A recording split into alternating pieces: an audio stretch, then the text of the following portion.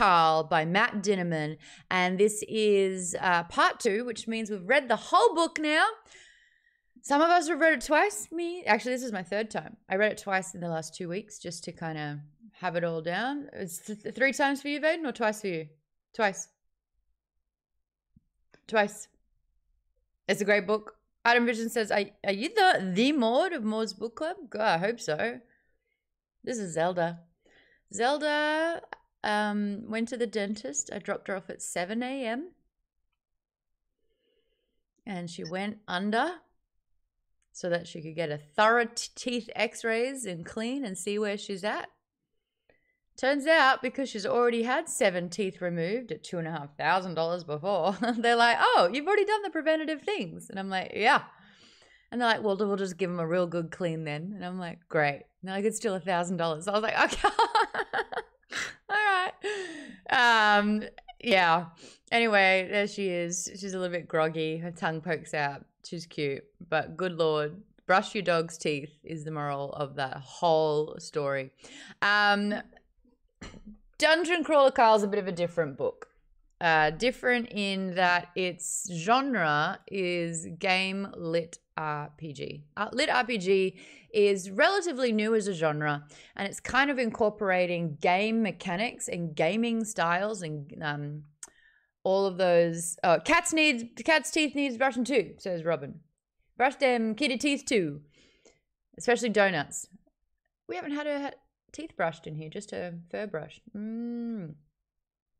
might have to say something to Matt. Got to brush them teeth. Is that the next t-shirt? We've got let them smooth and then brush them teeth. Brush them teeth before you smooch. There you go. Anyway, game lit RPG is very, very different. This is my first foray into game lit. As a newer genre, it is sort of like blending game mechanics, especially role-playing games, because role-playing and then building out the characters is like very, very easy to do. Hello, everyone. I'm seeing new people join as well. In the chat today, we've got Colleen, Aaron, Lisa, Thierry, Jimmy, Vaden, Avery, Nick, Robin, Kate, and Ken, with more to maybe pop in.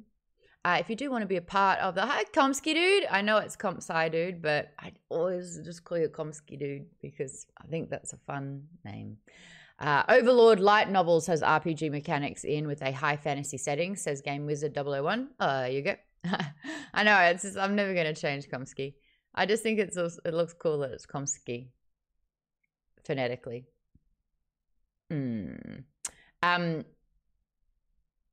Lit RPG is what we're talking about. We've also got different tiers of support if you want to support Maude's Book Club. One of them being you can join in the streams in a call. We're all in a call/video conversation. It's like a little Zoom-esque type thing where I can see everyone's face, and we're going to be chatting about the themes of the book. We're going full spoilers this time, so don't worry about if you read ahead or anything like that. We're talking about the entire book. If you want to be a part of the show, you can head over to patreon.com/Maude's Book Club.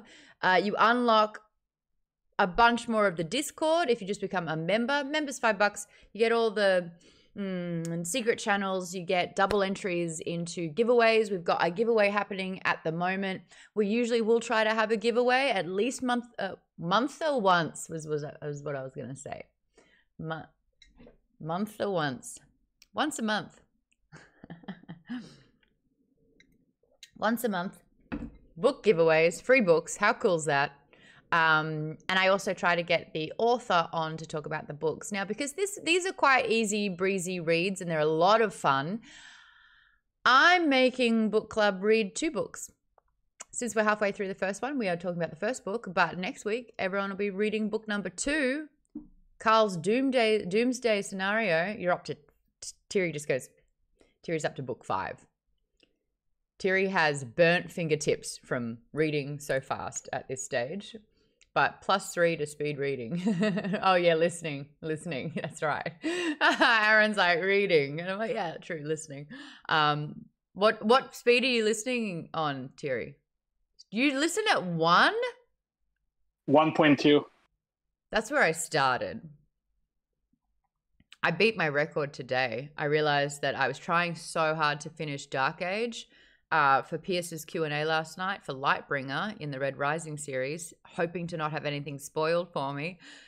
Turns out that he goes, wow, that was the least spoiler Q&A I've ever done. And I was like, oh, cool. I read 2 books ahead, nearly 2 books ahead to not have anything spoiled. And lo and behold, nothing was spoiled.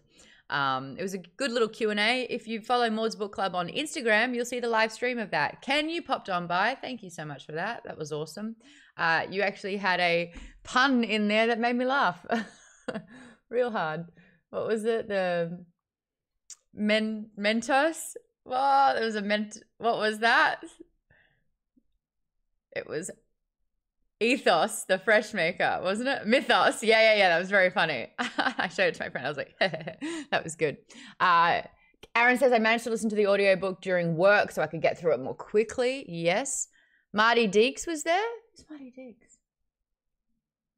Is that a sports person? Well, that's the character that Eric Christian Olsen plays on AS. Oh, I got it. Yeah, we only spoke afterwards about how Not Another Teen Movie was awesome, and he was in that one. It was very, very funny. Colleen says, I read it at 1.7, and my sister couldn't believe that I could understand it. Colleen, I'm glad you're sitting down. I listened to it at 2.1. 2.1 today. Lisa was like, I think I listened to it at 1.65. Yeah, that's super casual. I was like, let's do this 2.1. And there were some characters that talk a little fast. And I was like, ooh, that's pushing it. Like, that is pushing it. But I just wanted to get it finished for the second time because I was a little bit behind this week. I don't like being behind. Let's talk a little bit about Dungeon Crawler Carl. It's essentially Carl is your ex-Coast Guard nerd who's been stuck with his ex-girlfriend's cat when Earth is invaded by aliens and millions of people are forced into an intergalactic dungeon crawling game show. Essentially, in a flash, every human erected construction on Earth, from Buckingham Palace to the tiniest of sheds to all the trucks and cars, collapse in a heap, sinking into the ground. The buildings and everything inside, including the people, have been atomized and transformed into the dungeon, an 18-level labyrinth filled with traps, monsters, and loot. A dungeon so enormous it encircles the entire globe. Only a few dare venture inside. Well, millions, but still. But once you're in, you can't get out. And what's worse, each level has a time limit. You have but days to find a staircase to the next level down, or it's game over. And in this game, it's not always just about your strength or dexterity. It's about your views and your followers. It's about building an audience and killing those goblins in style. You can't just survive. You got to survive big. So that's what this book's all about. Now, I knew the majority of Maude's Book Club followers would dig it.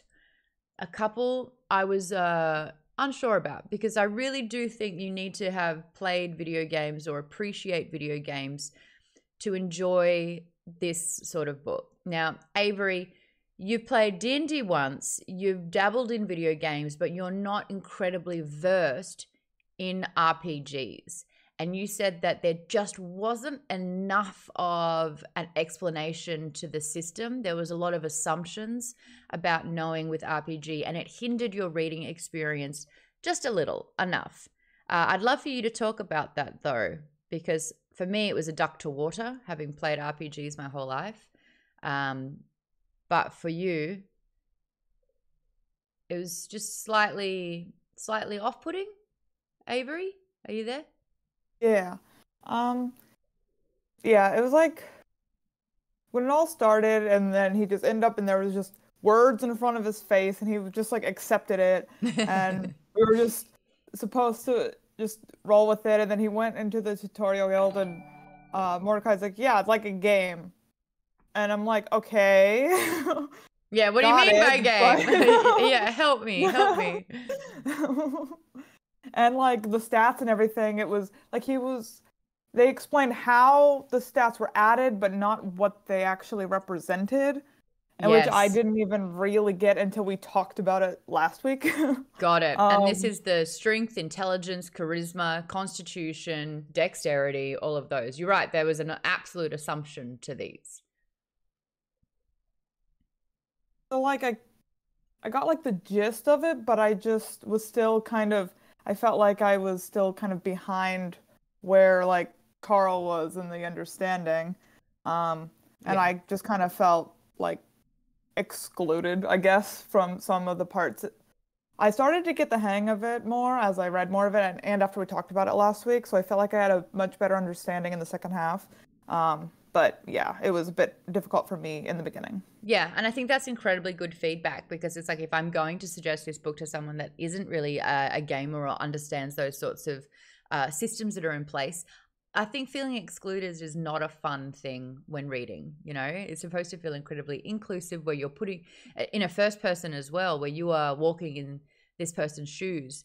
And if you're walking through the shoes, but you don't know sort of like how to tie the laces, that's a very different experience. And you know, yeah, it's like strength, you understand. Like strength, I don't think needs an explanation, but that's the one thing that Carl had. So he was like, yeah, strength, yeah, I'm pretty strong. I work out. Like I'm a big guy. I'm 200 pounds. I'm 6'3". And so you're like, oh, thanks for the explainer on strength. Like we didn't need that. But constitution, like, I think Constitution kind of needs a little bit of an explanation of what that does. It's like, how will Constitution benefit me in any way? Like, that's the kind of thing that needed to be explained more. How come charisma is something that you need in a dungeon? Like, you know, if you're hitting a goblin over their head, where does charisma come into this? And I think that that requires a little bit more of an explanation. And I think with Donut's charisma skill level being so high, we start seeing the positive effects of how you can sort of manipulate the NPC characters and what charisma can get you as well. I will say, because we only really have the two characters, we don't know the stats of the others very well, except that Armani had a higher level, but we haven't really gone into their strengths and weaknesses per se. So we've only got two characters to get a full understanding of the scope of all the skill sets. And that can be a little difficult.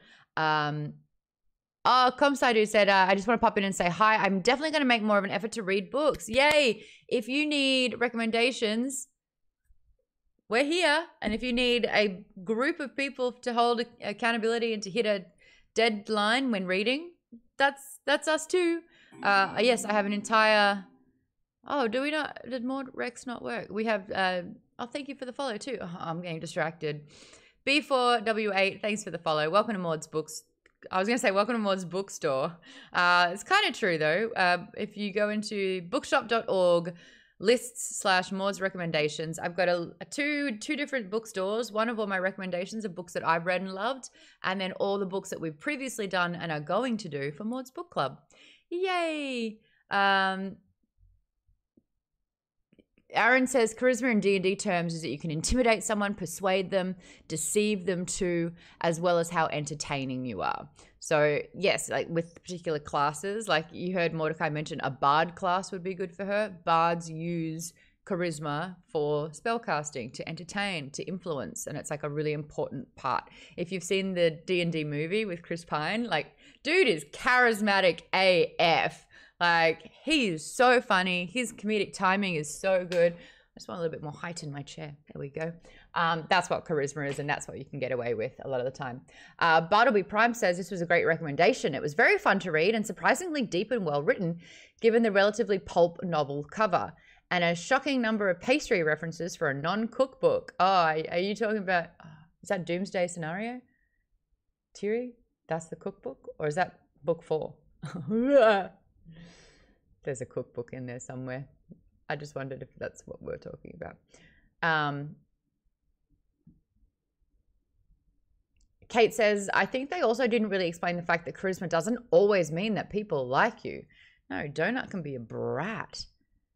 And charisma to intimidate as well. Intimidation is not a likable trait to have. It's just that you hold influence. And I do really want to talk about this notion of influence and integrity and how that what that Venn diagram looks like to some people. Can you influence with integrity? Or is is charisma and influence and getting ahead in this game, does it come at a cost of integrity? That's a big thing I want to talk about. Kate says, cult leaders have high charisma, but they aren't nice people. A certain ex-president had high charisma, but he sucks. Charisma is about controlling people and situations for good or ill. Exactly. Barley Prime just says, just a goddammit donut reference. Yes. That's such a... Did anyone recognize the catchphrase before it was revealed? Or was it like oh yeah, it's been happening this whole time? No? Aaron says no. I had almonds just before. And they're kicking my ass, guys. Imagine going into the dungeon and being taken out by an almond that you ate. That would be embarrassing. That is nuts. Literally. Charisma can also inspire someone. Yes. That would also be in probably the loot boxes. Like, you have allergies. Well, we're going to give you the thing you can't eat. Yes. And yeah, manipulation is a really big thing here. And that's going to be a topic where it's like, yes, you're playing the game, but you're forced to play the game. But are you going to play with the game or against the game? Because they are the ones in charge, whether you like it or not. Hi, T-Bones. Lovely to have you here.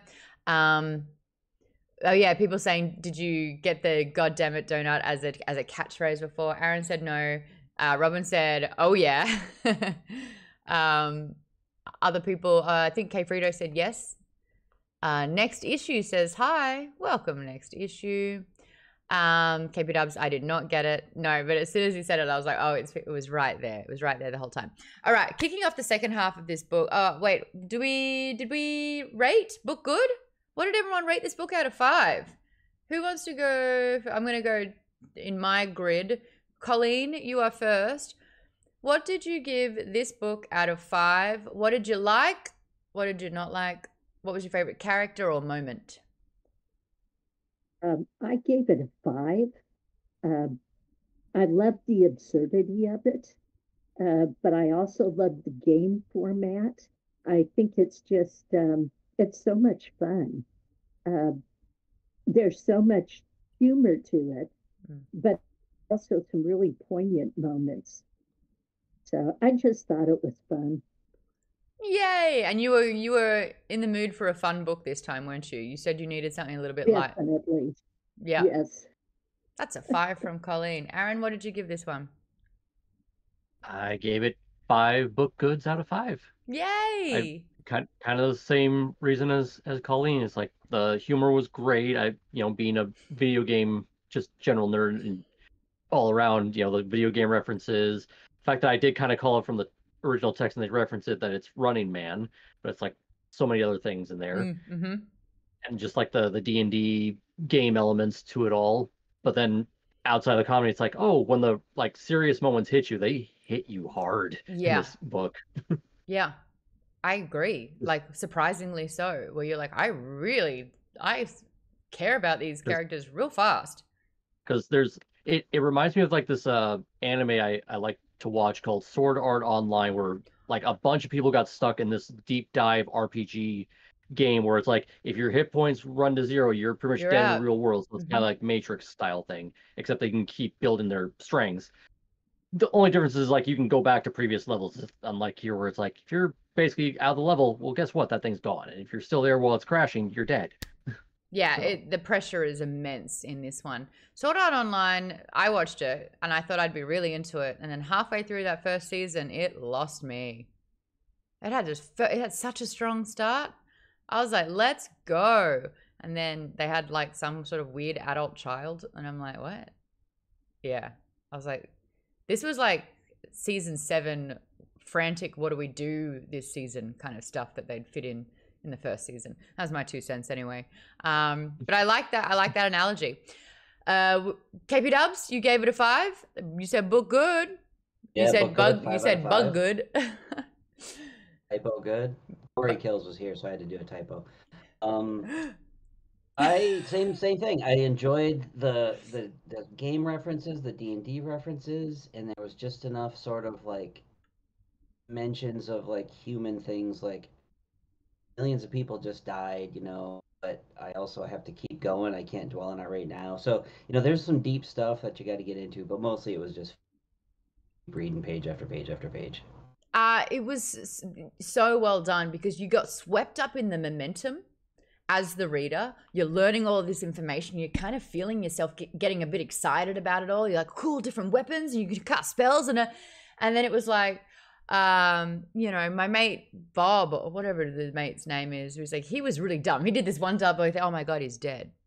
They're all dead. Like, so he'll have these really grounding moments where his reality, because, his reality has been so distorted and changed and at such a rapid rate that the consequence of that, I think he hasn't processed, and it pops up every now and then, and like the weight of it all hits him where he's just like, oh my God, like I'm never going to see this person again. Well, can't focus on that now. I've got to find new shoelaces. Oh, well, he has no shoes. I got to find a new thing. Gerbalicious says, we got someone in here called Gerbalicious, and they say, I love Dungeon Crawler Carl so much. Well, if you are a gerbil, he loves you too, and he squished you with his foot. So it's about that. Aaron says, this is one book I'm really glad to listen to the audiobook because of all the other voice characters. It is so good. It is so frightfully amazing. And the quality of my experience of the book, I reckon, has doubled listening to it. Like, I'm just having such a good time listening to it. Jimmy, you gave it a 3.5, 4 out of 5? Yeah, I gave it a 4 out of 5. Yes? Yes, 4 out of 5, correct. Delightful book. A lot of charm, charisma, whatever you want to call it. Yep. Easygoingness. Strong Jimmy got a parts, haircut, everyone. But I did, Yeah. yes, and that's why I'm extra handsome. But the reason why I didn't like it. Yeah, what was that because- one point that you docked from it? Well, generally nothing can be perfect, and overall, That's not true. a lot I'm of- sitting in this chair. Try again. Well, I'm glad that you feel that way, but this book, we're not talking about Maude. This book Why not? is. If you want it, Maude, were you in this book? I don't know. Maybe you are. It's very possible you could be one of the characters, maybe an NPC character. I don't know. But the reason being is that a lot of this stuff is very similar, like from anime, video games. Like, for example, Persona. Persona is very similar to this book. Yep. Where you have a certain time limit, all that stuff. But overall, good book. Hold on. So why did you dock the point? I just told you. Yeah, I didn't hear it. A lot of predictable story, like stuff. Got it. Again, similar to I hear you now. Because it is a lit RPG, it is lending itself into a lot of tropes and, familiarity, I guess you could say. And that familiarity became a little predictable. Okay. I like that. Yeah. Oh, it's lit, all right. Terry, you gave it a 7 out of 5. Yep, like last week. I saw that comment that you just made, Terry.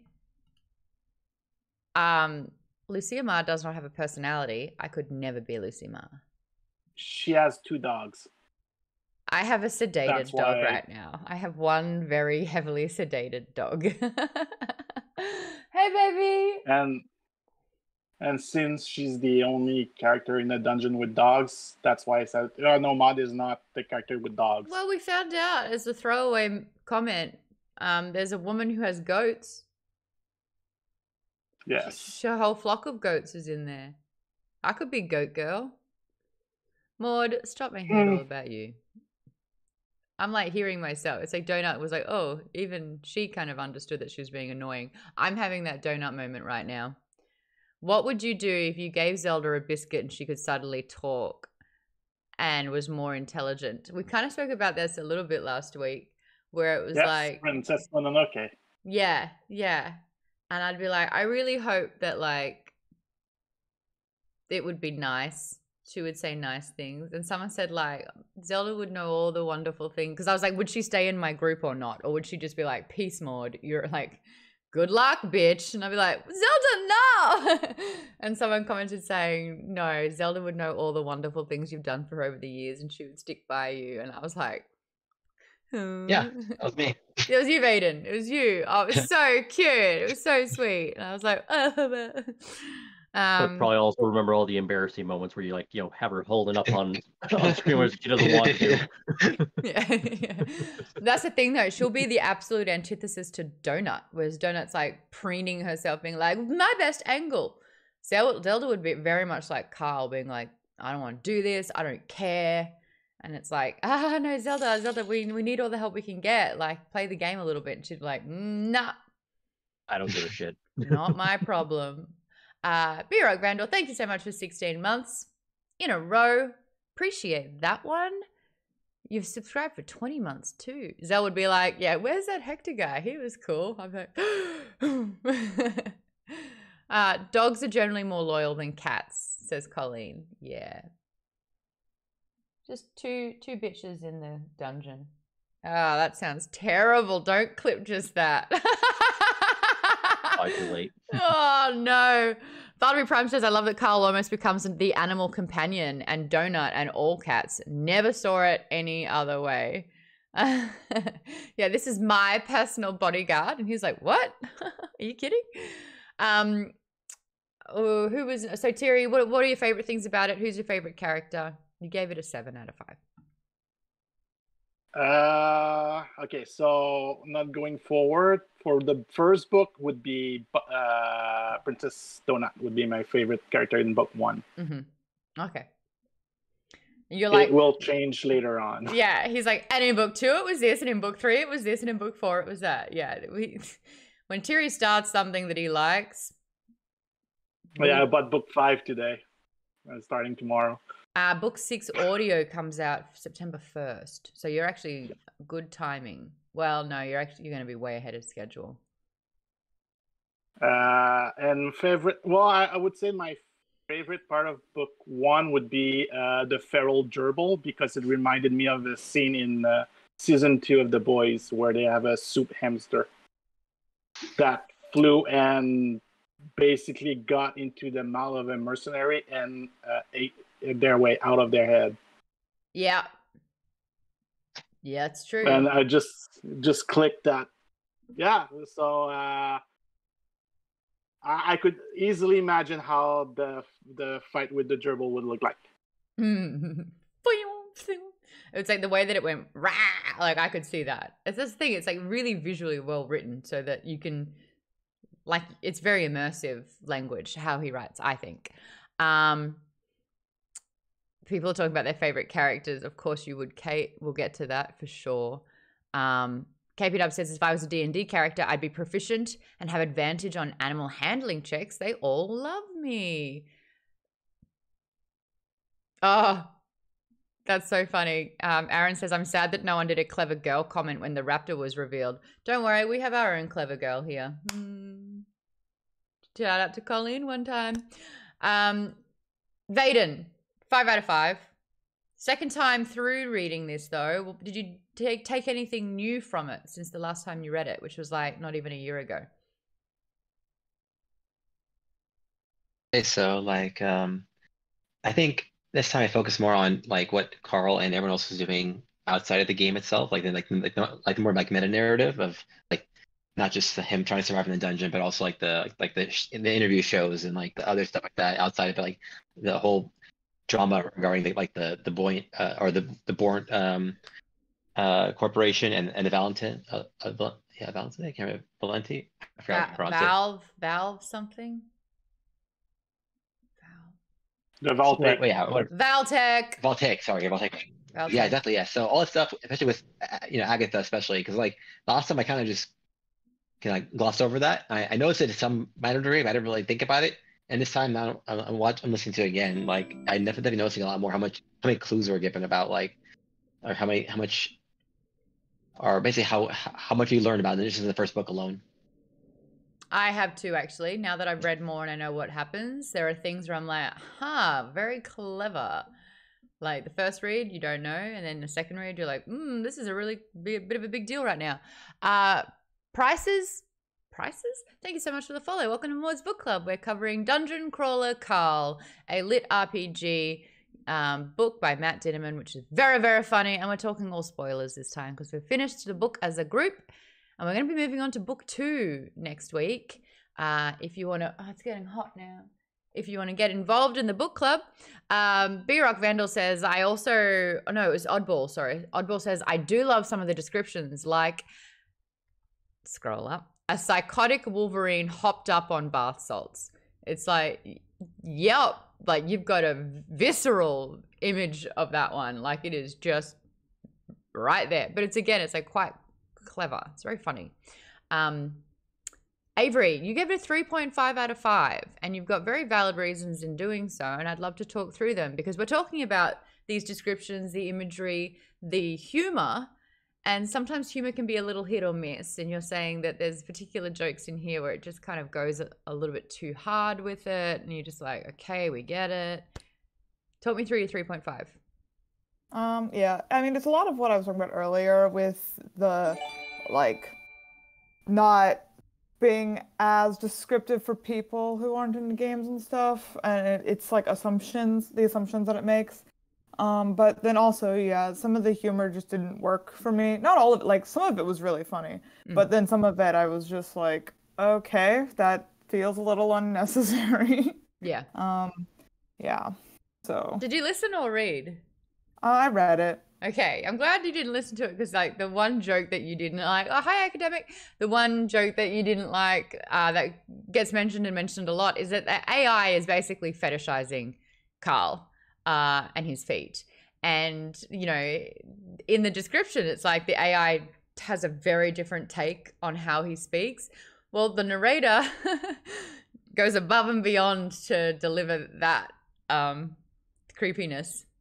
And yeah. I would not enjoy that. Yeah.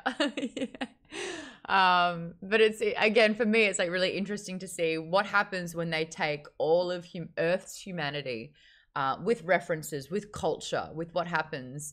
And it's like, you know, we go into level 2 where there are little miniature Karens or, you know, all these sorts of things who they're not going to speak to the management. They are the manager. But like little things like that where it's like it takes things and foot fetishes. It's the internet. If they can fetishize it, they will. But it's interesting, and I kind of appreciate the fact that not even Carl, who is the 6'3" white dude, is immune to being fetishized. That's like kind of how gross the Earth is. Ha ha! Yay! But I hear you on that one. Aaron said, "Did we just start a meth war with goblins and llamas?" He said, that was so unexpected. I had to pause quickly due to so much laughing. Yeah, it has an outrageousness behind it, which is a lot of fun. The AI reminds me of Claptrap dialed up to 11 from Borderlands. Yes, Thierry says, don't look up the cover of book 4. There you go. STS says, even more proof that AI is evil. KP Dub says, the Crack Karen was a great name. That's true. B-Rock Vandal said, did anyone double dip like me? I listened and read about 50/50. Oh, that's cool. I should buy it. I want to support Matt. Oh, that just reminded me. We're going to be doing a giveaway. I need to organize the details of that. New achievement. Maude had a task that she thought about live on air and now has to write it down, otherwise she'll forget. And she's a slow writer. Got it. Cool. Who we got next? Nick, black belt. What did you give this one out of 5? I gave it a 5. Yeah. What did you like about it? Really fun. What was your favorite read. moment or character? You know, I wasn't planning on reading this, but I'm glad I picked it up. I think, you know, it's just like a fun adventure type read, like they said before. It's, you know, it's kind of light, but it also has like depth to it that I'm finding more and more, and I think the author kind of balances that really well. So that's the whole thing. So. I like that you decided to take a chance on it and it paid off. Mm-hmm. Yeah, Yay. yeah, me too. Are you listening to it or reading it? Reading it. Yeah. Okay. Okay. I'm just looking up show chat as well. Just making sure everyone can hear everyone. Possibly using a browser or the desktop app is going to be helpful for others. I just wanted to make sure that everyone knew about that. 5 is a good one. Kate, did I see you gave it a 4? I had originally given it a 4, but then after I had finished reading it, I kept thinking about it more and more. So I actually raised it up to a 5. What were some of the things that you couldn't stop thinking about? In particular, just the whole vibe. And I was like, because I haven't started reading the second one yet, because I like to do it closer to when we're going to talk about it. Mm-hmm. And I was just like, oh, I can't wait to read the second one. And I just like, was just thinking about, I wonder what's going to happen with like how Carl and Maestro now have this kind of like royal civil war thing going on. And what's Agatha's deal? So I raised it up because it stayed with me. Yay! Oh, that's so cool. I like that. I've done that before. I've gone, that's a solid 4. And then I still found myself 6 days later just like the characters would pop up, or I'd have that like feeling of just like, oh, I wish I had more of this, and I've had to adjust it afterwards. I like it then when I like it when that happens. Terry says that's why I couldn't stop. Aaron says it was Agatha all along. We are going to be talking about Agatha, absolutely. Last but not least, we got Robin. What'd you give this one out of 5? Was it a 4? Nah, 5. 5. No, 5. We have a talking cat. 5, 5, 5, 5. Exactly. Yeah. Is that your favorite part of it, or what were some other standouts? Yeah, I mean, Donut is definitely my favorite character. And my favorite Chunk. part, my favorite part would have to be when she gets Mongu. Yeah. Okay. Yeah. Donut has gone from, you are my bodyguard and I'm in charge, and you must dote on me, Carl, and, everyone must think and respect me, to becoming like big mum energy, like show mum energy, where it's like, this is my child and I will make sure that I love it unconditionally. So it was like a really beautiful sort of change to Donut's character. But I mean, the overarching thing is Donut just wants to be in a position where she's in absolute control. She craves control. And Amanda Tess says, yes, the nose chomping was so cute. I love that whole part. Very, very cute. Okay, so it sounds like on average it's about a 4.5. Lisa, you gave it a 4.5. Yeah, I did. I really enjoyed it. I think it was hilarious. I don't know if I would have given it. Didn't give it a 5 because I don't think I would have loved it as much if I had read it physically as listening to the audiobook, because I think the audiobook was what made it for me. But now, I liked it a did lot. you listen to Dresden Files with I did. Yes. what's his name? I can't believe I'm James blanking. Thank you. Marsters. I've just got brain fog today. I've underslept 2 nights in a row, and I'm now currently in sleep debt, and I'm feeling it. I think you missed the sheer dread or shock I saw that it. Thierry just gave. I saw it.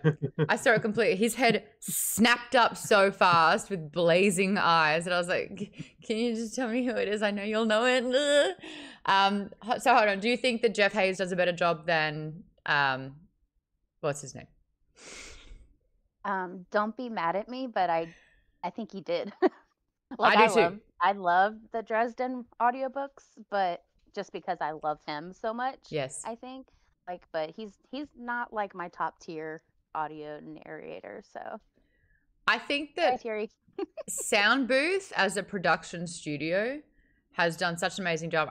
Whether this Jeff Hayes is just a godsend, who's one of the most talented people to do voice characters and scenarios, and just and character acting. Like, he brings these characters to life. He understands the words. You have to understand, as a voice actor, there's so many different ways you can say every single sentence, but you have to place intent or response or reaction.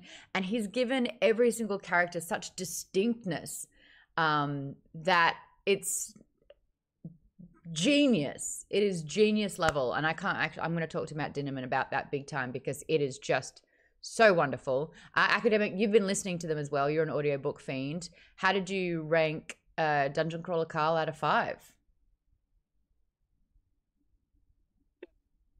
I have a sickness though, so as soon as I start one uh progression-based book, it's hard to like stop the train until they're done. Did you say you have the sickness? Yeah, when it comes to a lit RPG, it's very difficult to stop once you start. For me, anyway. So where are you up to then? I stopped, but that's only because a different lit RPG book series that I've been listening to came out with book 10. So Book I stopped to 10. listen. Yeah, some of these go hard. It's crazy. How did Dungeon Crawler Carl fit in with sort of other lit RPG out there? It's much better. I think Matt Dinniman has much better prose than most people who are writing lit RPG, which is primarily like only a slight tier above fan fiction for most lit RPG. Right. To be completely honest. So Matt Dinniman has done a much better job. He goes a lot. He makes his characters a lot more deep, I'll say. It's a lot more thought provoking. I mean, you have this much more layers of depth to the characters in Dungeon Crawler Carl than most lit RPGs. Robin said, I got my husband to listen to Dungeon Crawler Carl. He just finished. I asked him what his rating is out of 5. He said, I don't have a rating system, just that I will continue the series, which is high praise from him. I got my brother Darcy into the series. Darcy, are you watching on the side? Are you lurking, brother? I got him to read it because I actually think he would be a great lit RPG author. He's practicing writing. He's writing a bunch of fantasy books at the moment that have been not appraised, but like he entered into a writing competition and the feedback was very positive. And so we're kind of taking next steps with that. But I know my brother, and I know for a goddamn fact he's going to love Dungeon Crawler Carl. But because he's been writing so heavily, Darcy, if you're there, pop on in. I want to chat with you because he has some incredibly astute observations with writing now. He hasn't finished the book. He's only on like chapter 7 or something. But I got like, maybe I can bring it up. His rundown of the first couple of chapters. He thinks that the way that Matt Dinniman set up the first chapter with all the events, because by chapter 2, you're in the dungeon. And he was like, I was in awe of the speed in which this all unfolded. Can't you be big? Can't I make you big? Text. What, am I getting old now? Open in Messenger. Okay, cool. I'm going to read out his play-by-play on this book because I got him Audible for his birthday. That's not an ad. Audible, give me money, goddammit. God damn it, Amazon.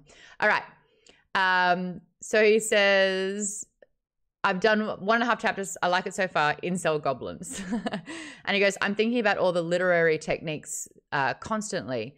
The most important thing in the exposition was his smoking. There's no world, but the story is boom. Like Ready Player One, we know what to do from the start. The world for him is tiny though, which is good. It's a good plot so far. He did a lot of small things in the first chapter. It's very balanced. His aim is to get sympathy for Carl. He was in the military, but only for a bit. Then as a Coast Guard.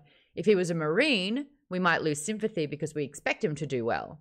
But he's got some skills, which is good, because he was in the Coast Guard, which will help people with a sympathy. He doesn't like cats, but he's looking after a cat. Sympathy. He smokes in the house only because his ex didn't like it, but he still opens the window for the cat. Sympathy. He is not an asshole, but he is cheeky. And that's the combo that you want for perfect sympathy. He isn't dressed for it all because he was doing something nice. Sympathy. You need that perfect balance for a good start. But I bet he wrote that first chapter heaps. It's all stuff that the reader glosses over and doesn't think about, but it works. Also, it's important that the pop-ups aren't mean. They are funny, but they're not mean. He's getting rewards because of his situation, not because they're being mean to him. We want to think that the caverns are a fun way to live, not a grueling test, so we want more. So yeah, I'm reading, I like it, but I'm thinking about all this stuff as I'm reading. I had to go back like 4 times.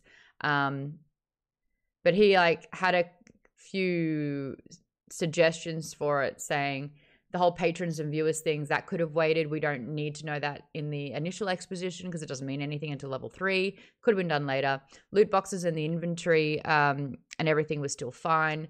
The first battle should have been resolved fully There shouldn't have been a way out for him. He should have won it by himself desperately, and then another lot should have come along and then done the tutorial, and then what he learned from the tutorial, he goes out and destroys them. The guild shouldn't have broken up that first fight, but the second should have been a harder one. So it's like really interesting hearing all of his feedback from it in that particular way, because I'm not reading this with like a check mark of all the reasons and ways I like Carl. But I just, you know, the first chapter into the book, I'm like, I like this guy and I want to be in, I'm in this with him. But for him to kind of spell out like all the small little things that he's done to make Carl likable. Because I remember last week, I was like, is Carl likable? Why is he likable? And he's, my brother, spelling it out for me completely with like this checklist. Anyway, I thought that was really interesting. I'm going over a bunch of comments that I've just missed, so I'll get there. Kate says, to be fair to fan fiction, while there's a lot of crap, there's still some really great stuff mixed in there. Didn't Andy Weir start off kind of like, not fanfic, but he was self-publishing on a blog, and someone goes, dude, this is the best thing I've ever written, like, write the book. And then he wrote The Martian. Well done, bud. Kate said, one thing we talked about last week was praising Matt Dinniman for not sexualizing female characters.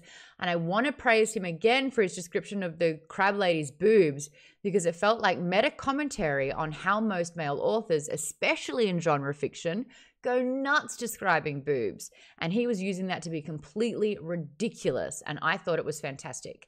I also, in listening back to it, he never called it a boob or a tit. He only ever, or Carl only ever said that they were breasts, but he was just like, this is so ridiculous. And this is like so over the top. He goes, is this what people want? Because it is not even functionable. Like it is not, yeah, you're right. The way that he was talking about it, it's like, that's like one of the hosts. And then you've got this other host who is just incel fodder, you know, his audience are 11, 12-year-old boys, and he's calling them C-bombs and he's getting them to chant and worship him. And he's basically brainwashing this audience to perpetuate cruelty. So you're right. It's really easy to see sort of like how Matt is expanding this world. But it's sort of like such an exaggeration on humanity and the pockets of kind of like things that we have, but to the nth degree. K. Frida said, yeah, Matt Dinniman did so good with the start of the book. KP Dub says, yeah, it was like page 1. Let me tell you about myself. I am Carl. Page 2, roll for initiative. Yeah, it was in it. Lisa says, I was thinking about our talk when that scene started and I was cracking up. S3 Prototypes just followed. Hello, bud. Says, I missed you since the SourceFed days. Welcome. I do a book club called Maude's Book Club. In true nerd fashion, it's sci-fi and fantasy. We meet a few Wednesdays every month. This week, it's every Wednesday. Read the books. Come join and chat with us. Academic says, I'm not sure if we can talk about the Patreon's followers later. They are a huge driving force for Donut's motivation. Yes, the first half of the book, it's like, followers 0, viewers 0, you know, all that kind of stuff. And then by the end of the book, it's views 478 billion. And you're just like, what? Like this number is just incredible. And we are now experiencing the vastness of what's out there.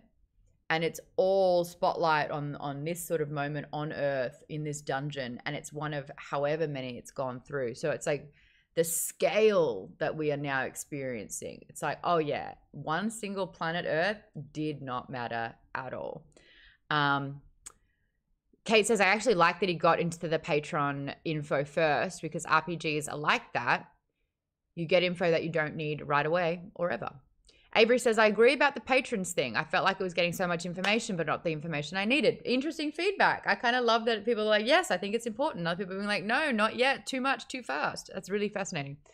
And Avery said, to be fair, which that's how I also felt playing D&D. So yeah, the first time you play D&D with a rule book, a player's handbook, I just start saying, I'm just going to tell you what to do. And they're like, thank you. Thank you. So yeah, it's a lot. There's no way you can understand all of it. B-Rock Vandal says, Carl not hesitating to help people he doesn't even know says it all. K. Frito says, it's an interesting tease with all the social media for later. KP says, he says that her back would snap like a twig with those. Yeah, like anatomically, it doesn't even make sense. Aaron says, remembering our reading of The Magician and the absurd description the author used. Yeah. It's like, if you're getting pervy and creepy on your characters, yeah. To quote Charlize Theron to me, you need to take care of a few things and then get back to this. Academic says, so true. I loved reading lots of fan fiction. I'll talk about fan fiction, but I feel like the majority of it was wish fulfillment writing without much technique. A very few real gems though, which is like my favorite kind of thrift shopping. Miss Necromancer says, what voice did the voice actor use for Maestro in the audiobook? It would have been funny if he'd done a high-pitched wiener like Ben Shapiro. Yeah, I'm Maestro. This is what I sound like. Is, you know, the big orc thing. Is that about right? Did I get it? No. Academic says that's actually not so good. Yeah. He's like, listen here, you little shitheads. He said that's a bit better. My little piglets. Suck on that. It's so disgusting. That whole Maestro moment was just gross. I'm going to go through the book in chronological order because I took some notes. But that was the answer to that. Game Wizard says it feels like Dark Souls. You either get a lot or none at all. And the only way to find things out is through item description. And you cannot skip tutorials. KPW says in RPGs, you often have some sort of NPC who sends you on a quest and gives rewards. Patrons kind of like that. Academic, oh, it's a gruff pig-like voice. Yeah. Terry says the Magician is one of the rare occasions that the TV show adaptation is better than the books. Yeah. KPW says, glurp, glurp. Kate says Maestro totally has a tactical bath. Oh, they're saying it's like a piggy Alex Jones. Game Wizard says, I can't wait for the Maestro to die. He's the worst. Okay, yes. Again, Matt Dinniman definitely makes you, like, he is manipulating us, the audience, in really, really clever ways. Now that my brother's, like, pointed it out, because I was like, I like Carl. Carl's great. Donut's a lot of fun. I love Donut. And then it's like, but, I don't love, and I think one of the big moments, I'm going to skip ahead and just get to it.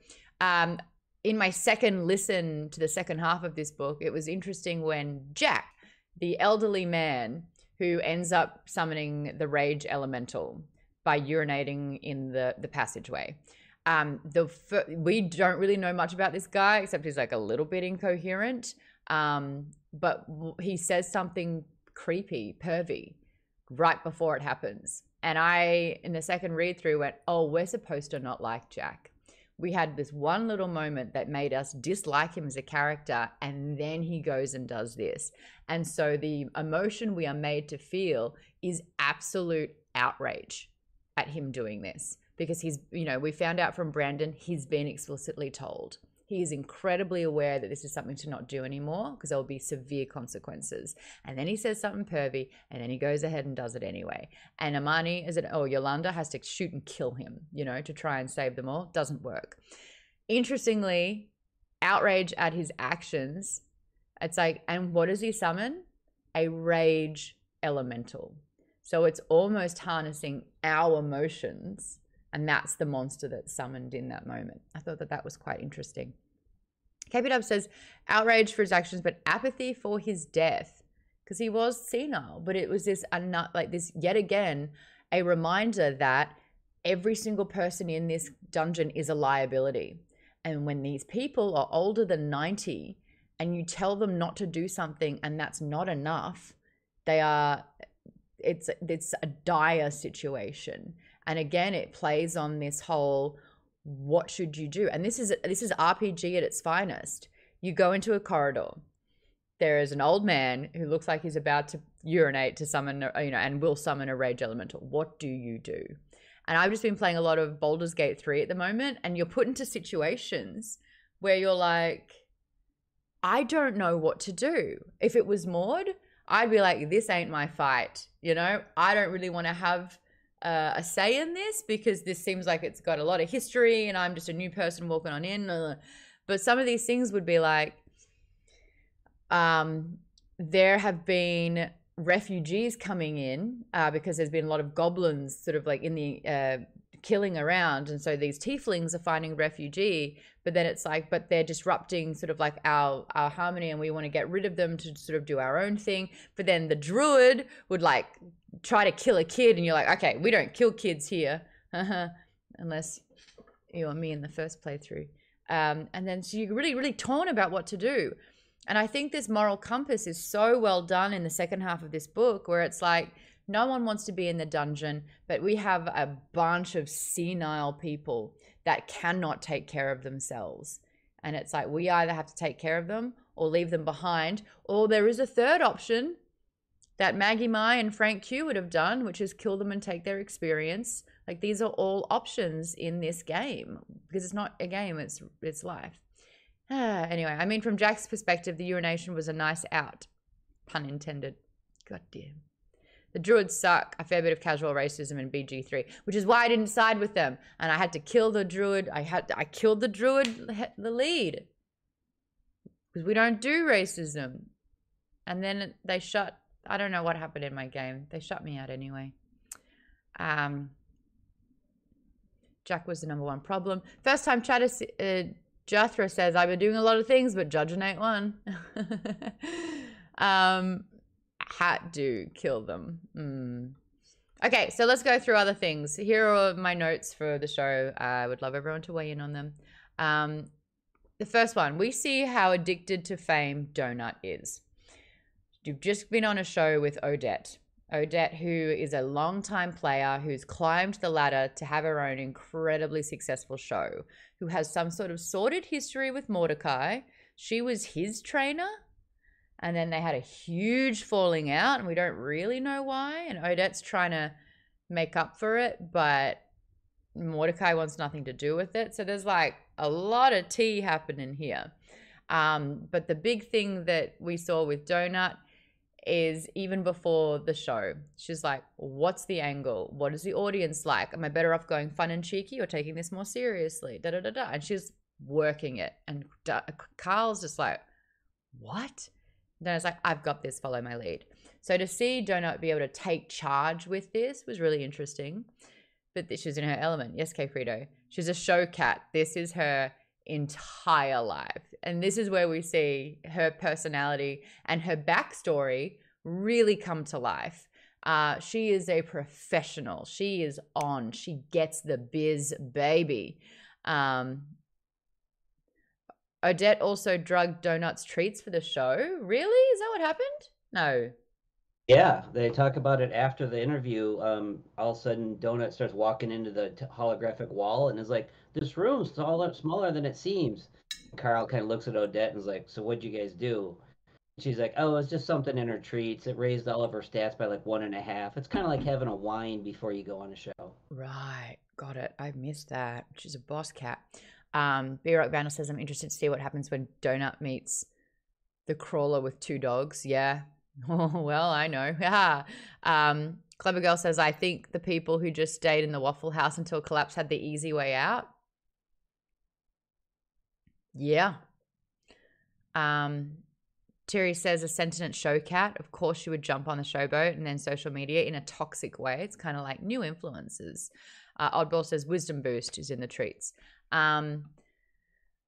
So we're seeing the positives of Donut's show cat heritage coming to play, and it can be really, really helpful because Carl doesn't get it at all.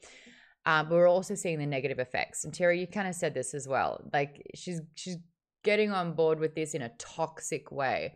I want to talk about the strengths and weaknesses of Donut in this instance because A, we are recognizing and realizing it's a very necessary part. How many numbers you have, how many followers you have, how you can manipulate and orchestrate sort of things going your way as well, and being likable, super important.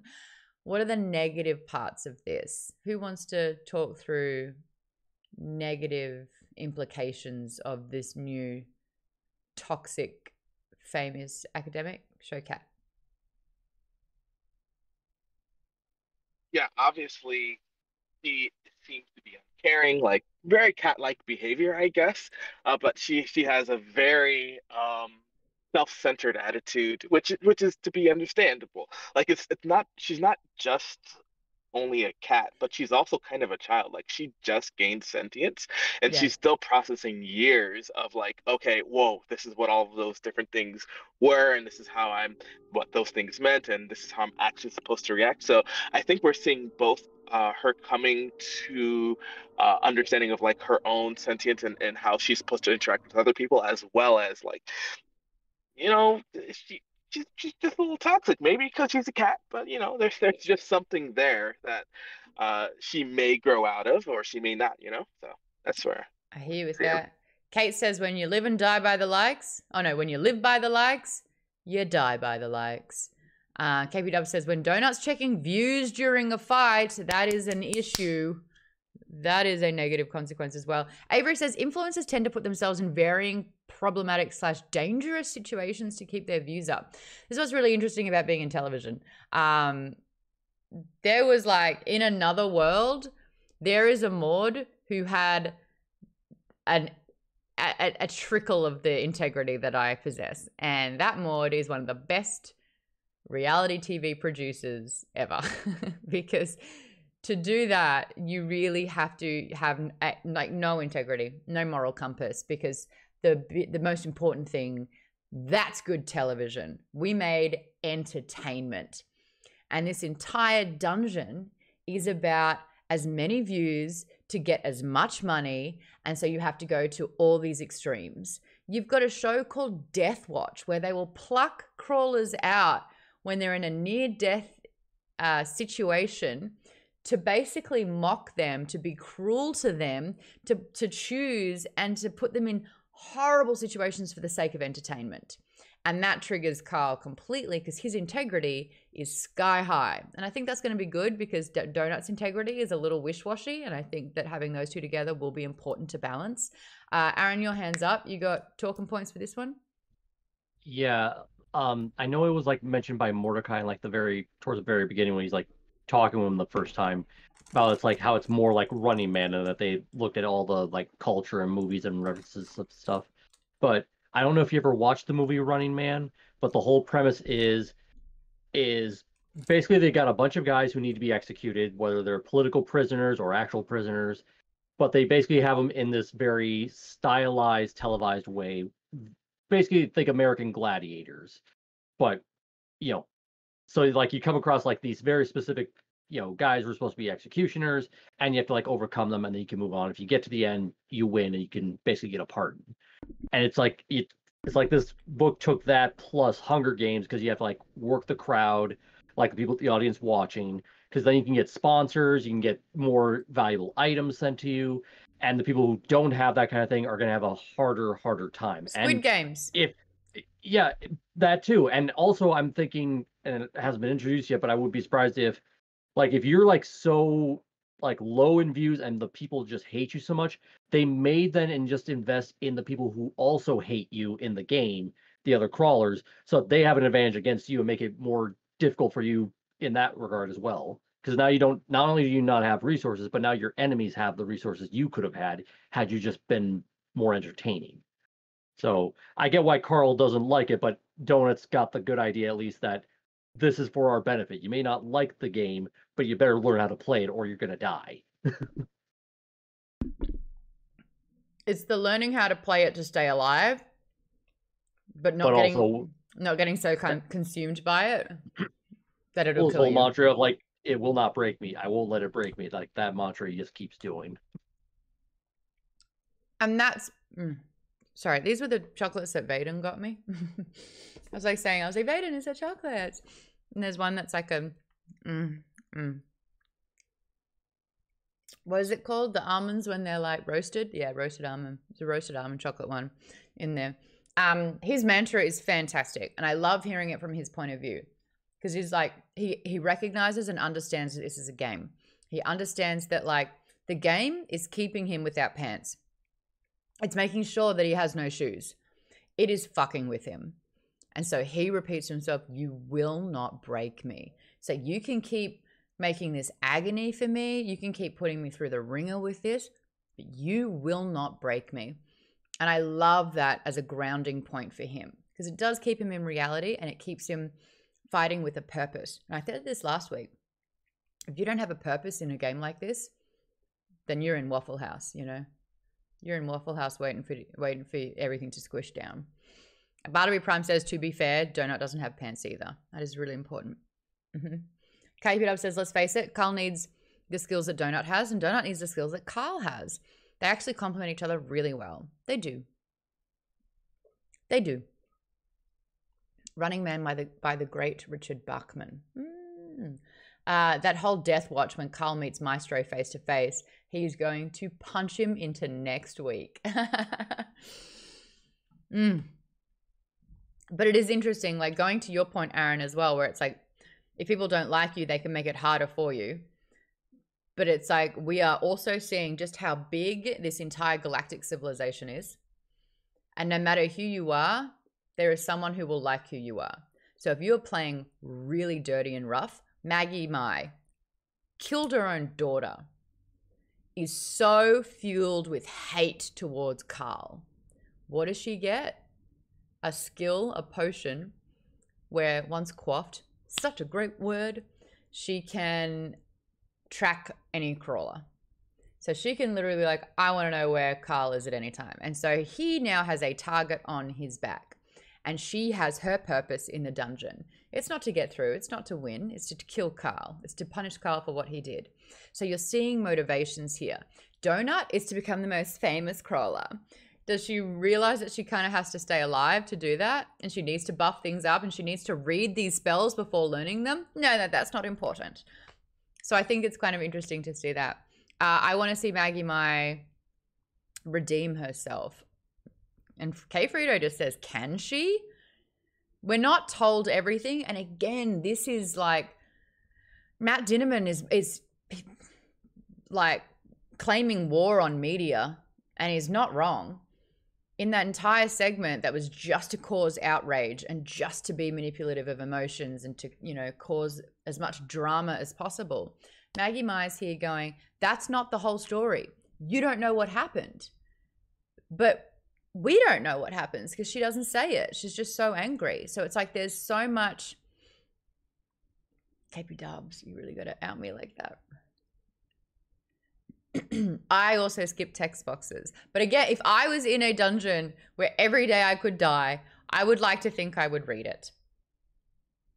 And in video games, it's like, I get to ask everyone else to figure it out with me. How great is that? Team bonding for ignorance. Kate says, I love how Carl was just like, whatever. At least they made me well endowed at the SNCC, but Maestro was losing his mind. That's another good example of living by the likes and dying by the likes. Maestro is kind of like an evil donut. And the fact that he's being eviscerated in the media and humiliated by it when Carl doesn't even care, it immediately puts Carl in higher power over Maestro in that situation, just like real life media. I actually am glad you brought that up, Kate, because it's like Maestro is trying to manipulate. Oh, nuts. 1 second. It's the same damn nut too. Almonds. Almonds are trying to kill me. I am claiming war on almonds. Fuck you, almonds. I'm glad you said that because Maestro's always been in a position where he is manipulating everything. It's his show, his dynamic. He's choosing the guests. He's trying to do the you know, behind door number ones, or he's trying to be the puppet master and pull all the strings. And Carl does a 180 on him. Carl flips the script on him, and Maestro doesn't know how to handle that because he's used to being in power and in charge. And the fact that the entire purpose of having Carl there was to belittle him and bring him down, and then yet the audience and the power of influence and the people he's trying to control have a greater means than him. He can't contain it. So the fact that you're right. This has gone bigger than him, and he's been made, and it's been flipped that he's being dominated by the person that he tried to bring down. Yeah, Maestro is absolutely going to flip out on that. And I do think it's, again, interesting that Carl's just kind of like, oh, what? Like, what am I doing? Have I ever had sex with Maestro? Obviously not. Like, obviously not. But like, huh, There you go. It's kind of funny that like Maestro's the one getting fucked literally in this sense. So he kind of like sees it for what it is, but Maestro is now spinning out of control because he can't contain this narrative. I think that's really, really interesting. And we're loving it because Maestro's a piece of shit. Bartleby says, it's clever and fast-paced and scratches that reality show itch so well that you have to stop and remember that the entire situation is a literal apocalypse. And the viewers don't care about anything other than an entertaining death.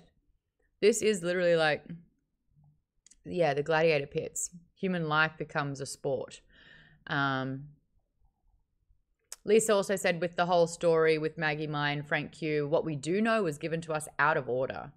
So we really have little understanding of what that all happened, like what went through. Terry says the way that the dungeon is run also reminds me of the how the Wardens runs the death race in the film franchise, making Carl Frankenstein. Can you explain that one to me? What's the death race? Death Race is a film series where in the future the American economy collapsed. So they use prisoners to run races, and they stream it on services, and people can pay to give boons to some of the drivers.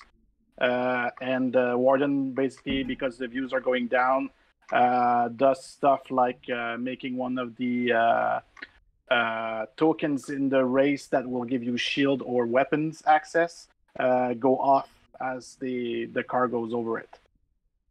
And yeah, it's basically the same principle of people pay to see people die. Yeah. And the people controlling the race are doing everything to boost the views, even if it goes towards the detriment of the racers. Academic says it's Hunger Games, it's Battle Royale, it's Red Rising Book 1. It's everyone's got too much money. That's what it is. B-Rock Vandal says, imagine if Carl and Donut got the trainer that Frank/Maggie got. So you think that Frank and Maggie also have Mordecai? Oh, plot twist. Clever girl. Colleen, you had a really good comment in there. I'd love you to expand about the difference between Carl and Maestro.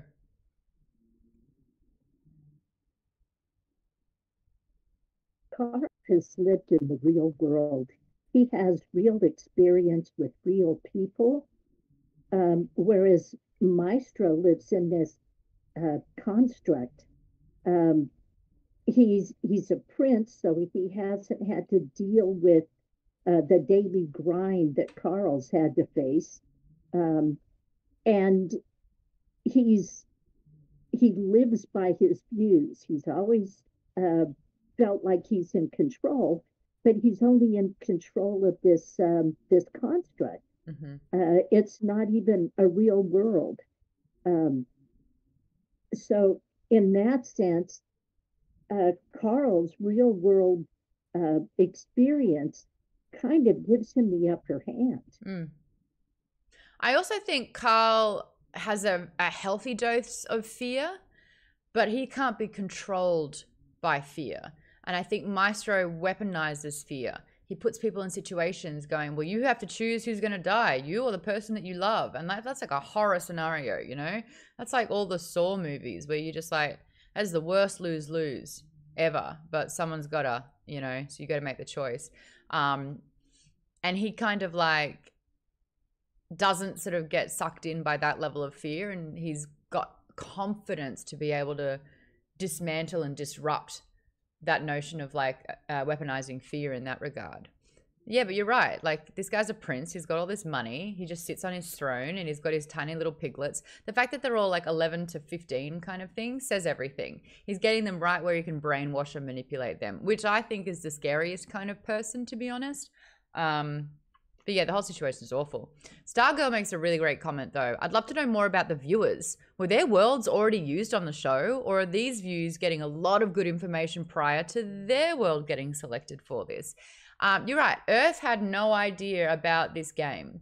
People of Earth aren't tuning in every single year to learn about what the dungeon is. They're kept in the dark. So with that understanding, it would be that anyone whose world has been obliterated can watch it. But if so few people make it through the labyrinth, I mean the levels, and Mordecai made it to like level 11 and then got to be a part of the system, where are all these millions and billions of people? How long has this been going for? That's a great question. We found our first little loophole. Who are these people? Or are there dominant species that have the resources and they're part of the, there it is, the Borant company?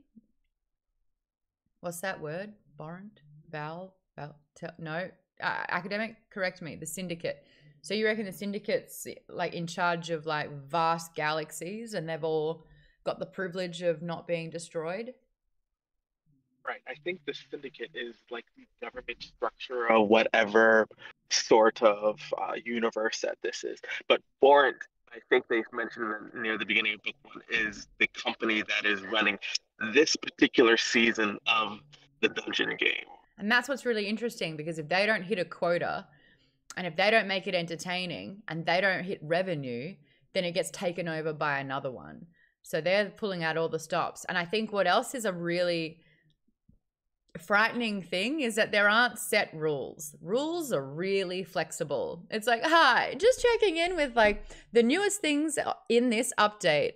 And it's like, too many people are dying, so we're going to just rush it forward to like have the least amount of time in the rule book as possible. So instead of having 10 days, you'll have 6. Good luck. And it's like, that's a huge drastic change. But they're playing with all the variables that are going on. And they're like, oh, we thought that this, the way that we leveled this mob would be super easy. Turns out it totally killed 15,000 people in 3 minutes. Our bad.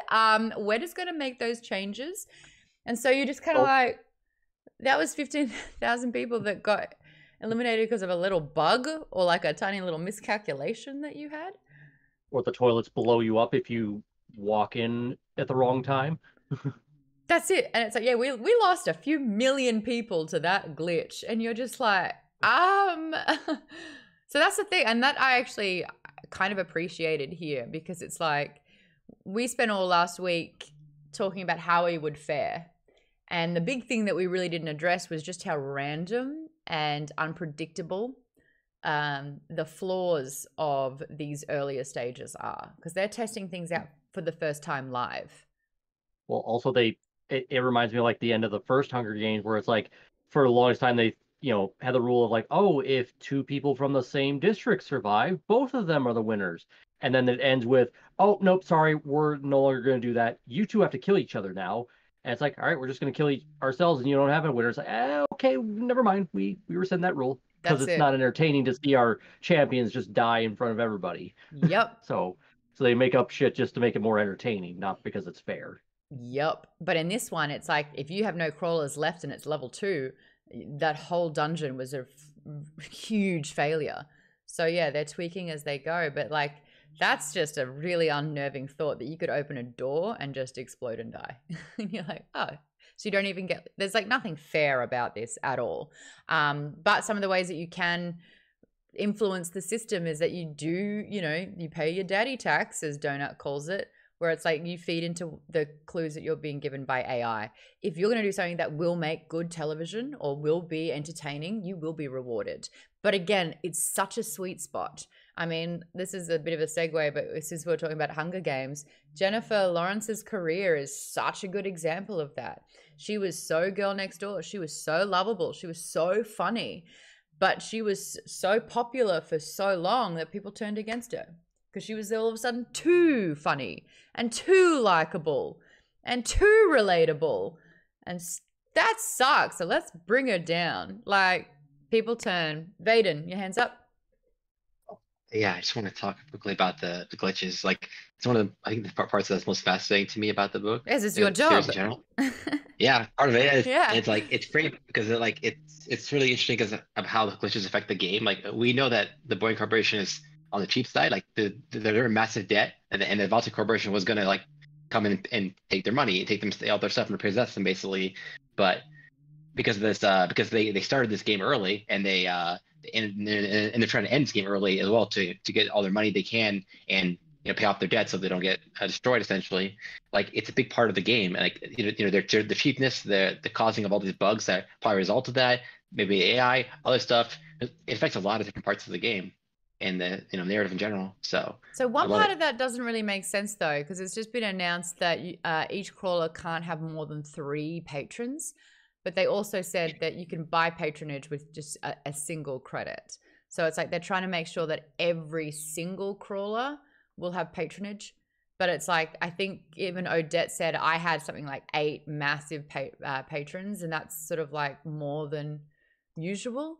I'm wondering why if Borrent need as much money as possible, why they're capping the amount of patrons. But basically, if you do have patronage, the more money you put into that person, the better the loot that they can get. Yeah, I think it's probably one of the situations where it's like basically supply and demand thing, where when they only allow a cap of 3, it creates a massive amount of demand. It's not a rarity thing. Like being his sponsor is like an extremely high honor essentially, or in this case, it's a huge thing for them essentially if they can do that. So they're willing to pay astronomical amounts of money to be his sponsor. So I think it works out. I assume at least. You're right. If there's like unlimited amount, it's like, yeah, it loses its appeal. But if you can be one of 3 for any of the patrons, yeah, it's like it's a bidding war, isn't it? And yes, Kate, that was so stupid with Anne Hathaway. She's so lovely. She's so lovely. It's just like people can just turn. It's awful. Like that's why I have such a problem with Fame. I think Fame sucks. I think Fame is so dumb. Anyway, Kate also says rules are always responses to something else. So something happened off screen where they had to implement that rule. And in saying that, Academic says they can release the caps whenever they want as well. Game Wizard says also talk shows paying for popular crawlers for their show. So that's why Carl got switched to that Jerry Springer show versus a real talk show. Yeah, it's just money. And that's what Carl's saying. He's like, I was allowed to veto and now I'm not. And now I'm doing this show that I would never want to do. It's like, ugh. KB Dub says also, stop calling me. Patron spots go to auction so that they can drive up the price. There you go. So, I mean, the big themes here, greed. Yes? I think one of the reasons that they probably started doing that is because when you're doing a survival show or something where it's like you can vote, the audience can like, influence what happens in terms of like patrons and stuff in this situation. Producers will evil edit characters. So in this, there's not really that sort of thing, but in reducing patrons, it's probably because off screen, too many patrons were showing interest in a crawler that they don't want to win. They want a certain character to be like the main character, just looking at it from like a survival show standpoint. Yeah. So if say 10 patrons were like, oh, I want to, do Carl and Donut, I want them to be my crawlers. They're like, well, we don't want Donut and Crawler when we want, Lucia Ma. Mm-hmm. Yeah, or, whoever as the winner.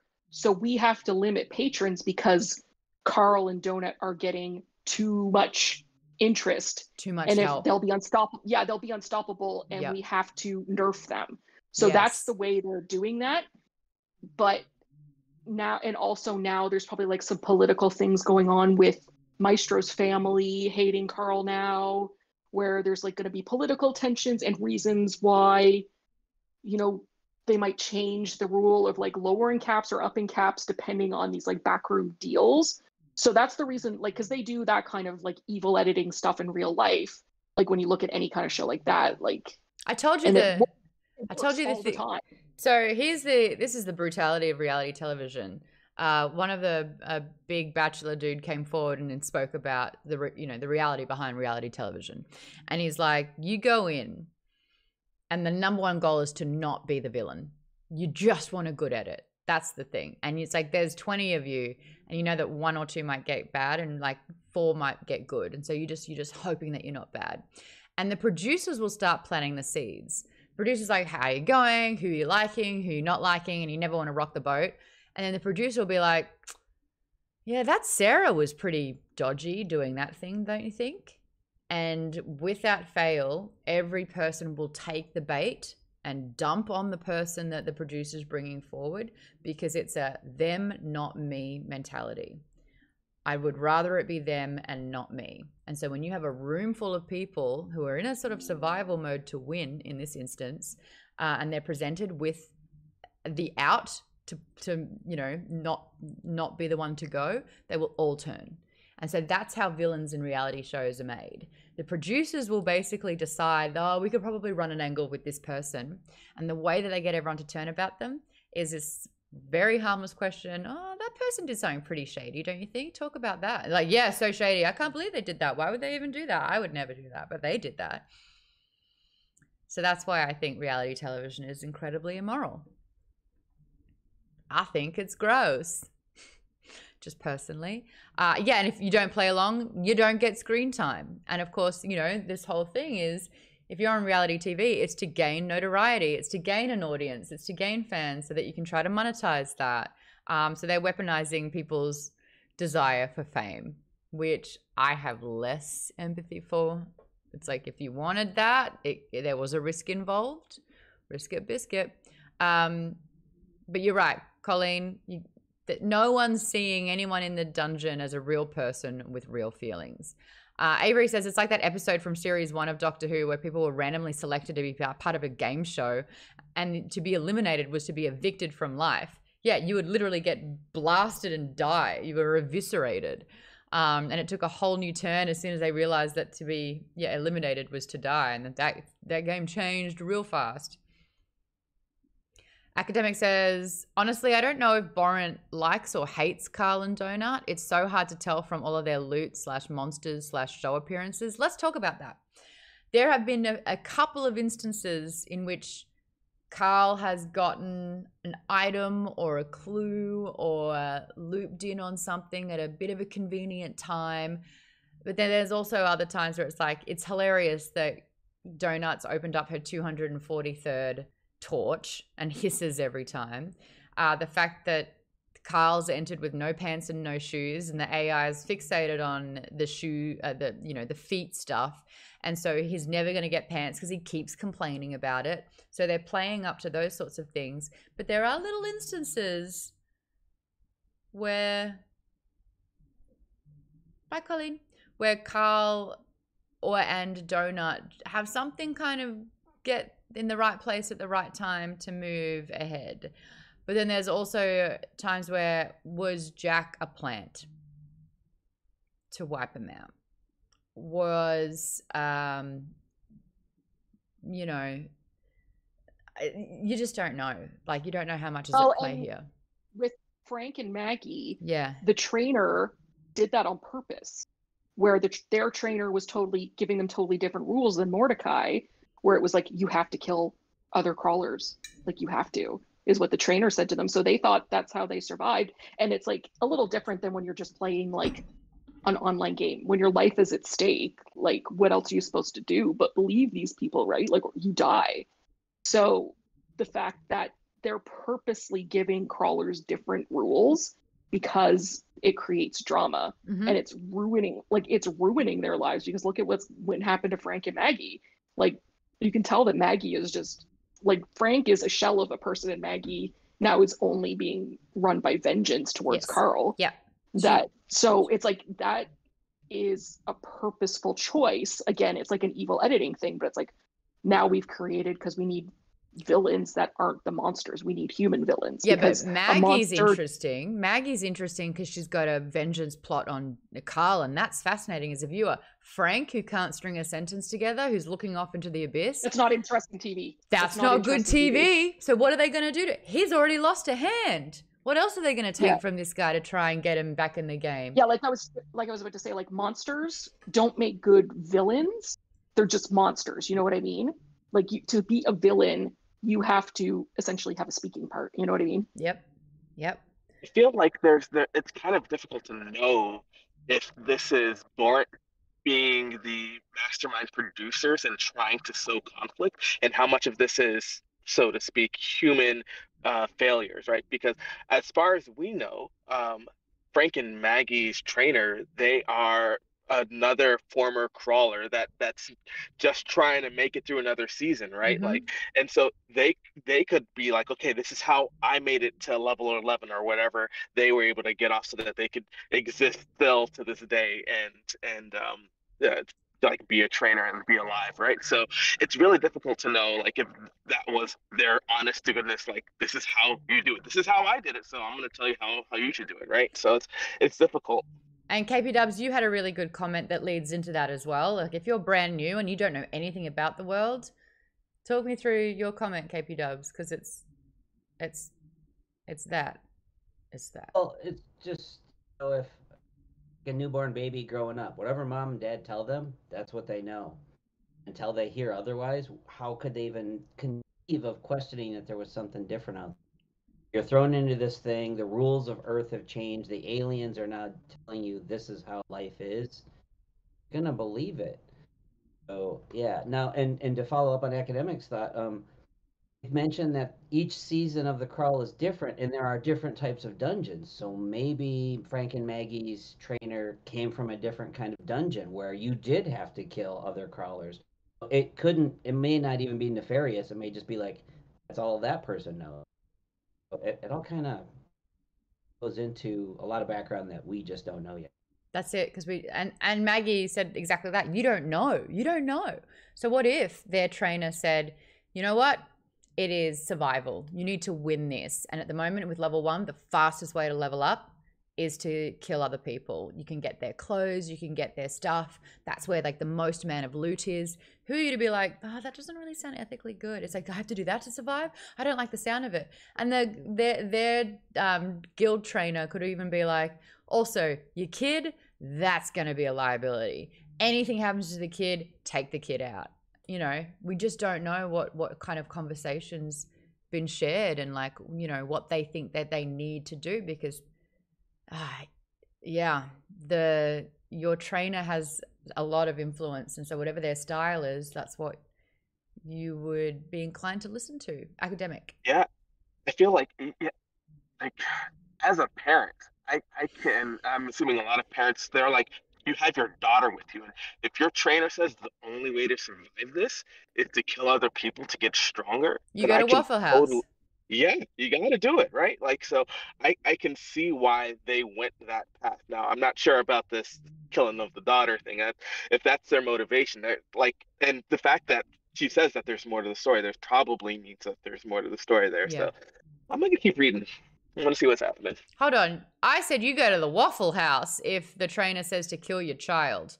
If I was a parent, I wouldn't be like, that's a great idea. This one? I should just get rid of it. Done. Consider it done. I'd be like, nope, I'm going to go to Waffle House and my dog and I are going to eat all you can eat bacon and deliciouses, and we're going to get squashed together. That's how we go out, because I will never do that to my girl. They even said, oh, so bad, because she had to go under anesthesia. They're like, we have to ask the question, if anything happens, would you like us to perform CPR on the dog? And I was like, yes. And like, we just have to ask. I'm like, she's 7. She's only 7. What am I going to be like? Well, that was a good run, but it happens. Like, they're like, we have to ask. There's no right or wrong answer. I'm like, I'm pretty sure there is, actually. Like, don't kill my dog. Don't kill my dog. Yes, Aaron. I'm getting ranty.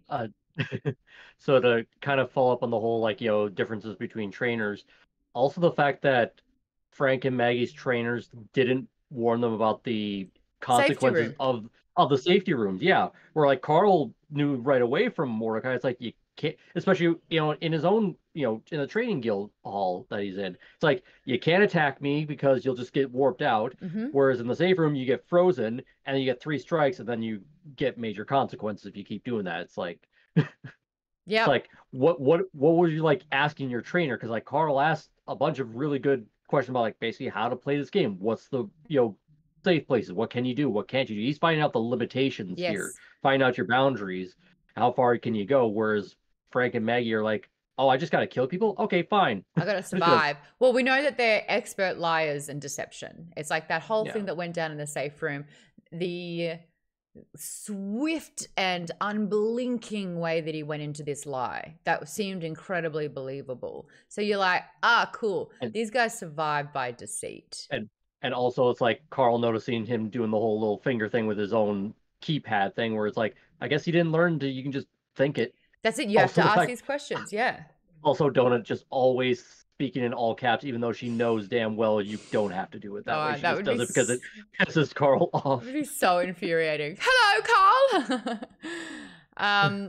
But that's a really good thing. Like it's also how much are you learning? It's like you're finding flaws in the system. I actually don't know if I'd probably be like, what do I have to do? But I wouldn't think outside the box so well. And I think that what this book does a really good job of now that we have 2 levels is Mordecai saying, hey, dude, now that you've done the first one, I can say this. Look for the hints. There's always going to be clues. And so he unlocked that thought pattern for Carl to try and see things for more than they are. So by the time he gets to the cracked Karen that has like those sepsis and taint and huge debuffs, he's made the smoothie of the moonshine and the goddamn miniature Karen. Oh, the way he had to put her in the smoothie container and like break her little shoulders to fit her in there so he could blend her up. I was like, I was walking around again in the neighborhood with my dog, and I'd be like, if I had to chug that back and there's like a little shoe and a leg sticking out of it, I'd be like, this is where I die. And also finding out all of the monsters, the mobs and stuff like that, like they're basically real people. They're like kind of like partially pre-programmed, at least the sentient ones. Like they all have things that they're like deathly afraid of the crawlers because like I constantly am in fear for my life because they're going to come after me to kill me because I have resources they'd want. Yep. And all that. So it's like all I want to do is just survive long enough to get to the next floor because then I can have a better life there. Yeah. Yeah. I was going to say something on that, but I sorry. forgot. No, it's all right. But you're you're exactly on the right path where it's like everyone's just trying to survive. Everyone's just that's what I was going to say. It's interesting that like when because of their trope, they're the Karens, and they're like, I want to speak to the manager. But it's like, but they are the manager. They started calling out for Craig. Was it? Who was that? Was it Craig? It was a name. Nathan. I think it started with a D. It was Damien. Damien. Oh, that's actually quite a good play as well. Where's Damien? Where's Damien? And so of course, it's like Carl's like, hey, what is this? I heard them say this. Like now that it's been said, you need to explain it to me. Damien is the level creator. So he's the one who's been like putting together. He's the mastermind. He's the guy who's got the mustache and facial hair in Hunger Games. The game designer. And so it's so funny that they felt like they were being wronged, and so they tried to call up the next level person to sort out this issue because they take offense to what's been happening. Damien, I think that's really quite interesting. The devil.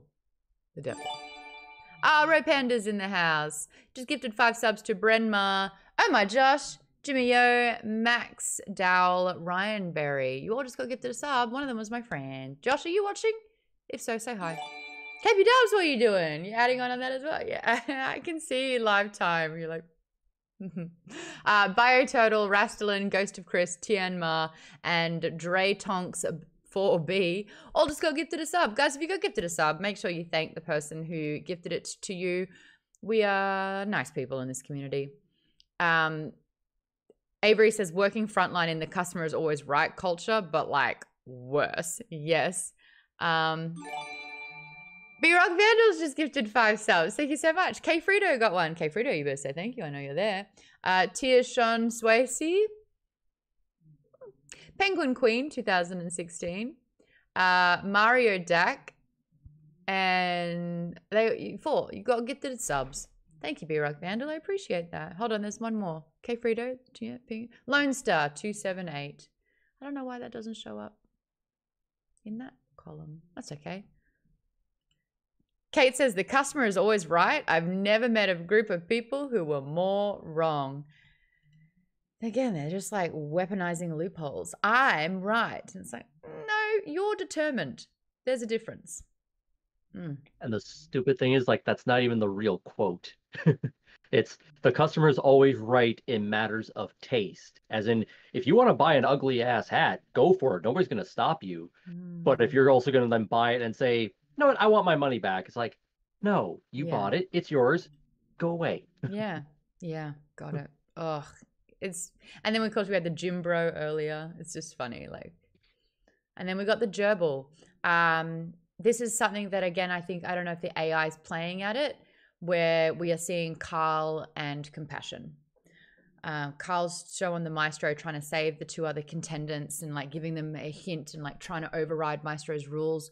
We're seeing that he's looking out for other people. And with Mordecai saying there's always clues, they go, it's Dingo Nation time. And I will say that Jeff Hayes did a really good Australian accent. And I cannot believe I'm saying that. His Australian accent in that moment was pretty good. I was like, this guy is amazing. So it's like a two-way thing. They go into this open sort of like cage fight area with these dingoes, and there's a lot of very wounded dingoes that are in locked cages. Now, the things that we know going into this, Carl is compassionate and wants to help others. Donut hates dogs. And so there's dogs riding dogs. And so she's just like, ah! But in this instance, you have to help the dogs who will then help you in the boss battle. So it's quite interesting to see Carl be like, I want to try something. I'm going to give him a pet treat. She's like, that is the greatest of all sins, or something like so extreme, because she doesn't want to help them. And so that then changes the effects of what happens in the boss battle, because they get all the dingoes on their side who then help fight. And I just think these are the little tweaks that we're seeing where AI has a bit of a say in it. Yes, Aaron. But she was okay when she gets basically the zombie spell, where it's like he convinced her, it's like, this is what you can do with the spell. You can get the dingoes, to resurrect, fight other dingoes, and then resurrect them to fight more dingoes. Like, this is the greatest spell ever. I know, it's such a good moment. It's so funny. Kate says, the biggest mystery I want to know, who is Ferdinand? Do you want me to spoil it for you? Okay, you'll find out soon. You will find out. That is a dangled little carrot. Academic says, Carl's not an arsehole and they will not break him. They will not break him. Kate says, also for the next week, are we reading all of book 2 or just the first half? I kind of put it to you guys if you needed another halfway breather for the book, or if it's just going to be easy. Now that we're in the mindset, now that we know what Dungeon Crawler Carl's all about, do we just want to read through it, have a week off, and then reconvene with the whole book? Read all the way through instead of having a halfway point again. I just figured because we've got Matt afterwards. I mean, 5 nights every single Wednesday or Thursday of this month is not a bad thing, but I could do a gaming stream instead. I actually think I would rather just not be stopped. Half the group are not stopping anyway. So like they cannot stop. They will not stop. So I don't want to have to get people to stop. So let's do whole book. Let's do the whole book. Everyone read all of book 2. And then on the 23rd, we'll talk about that whole thing. Lisa says, I don't care either way. Bartleby says, this is also kind of a gaming stream. Academic says, you will not stop me. KB Dubs says, I can stop, and I did stop. Gold star. New achievement. KB Dubs, you've got the brown nose.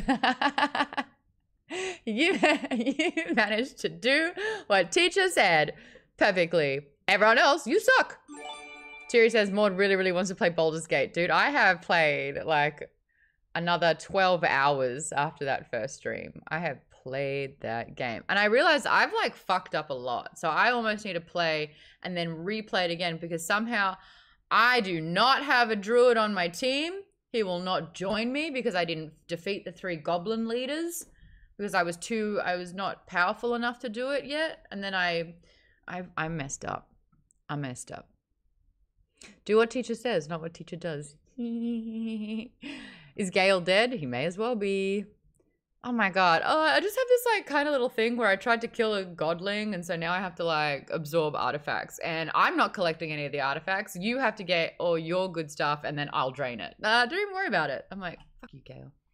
Fuck you, Gale. That actually just reminded me. So that Sword Art Online, anime I was mentioning earlier, you saw, there is a parody show on YouTube where somebody basically redubs it as a comedy thing, and they made the joke with the main girl Asuna that she can't open her menu in that first season for like the first year or something like that. It's like how have you survived for like months on end? It's like you can't do anything in this game without opening the menu. It's like imagine that with like the dungeon crawler. It's like with Agatha, it's like you never went through the tutorial, you can't open your menu, Agatha. you can't do any of that stuff. Yeah, well, I think she's a spy for We the need company. to talk about Like, Agatha.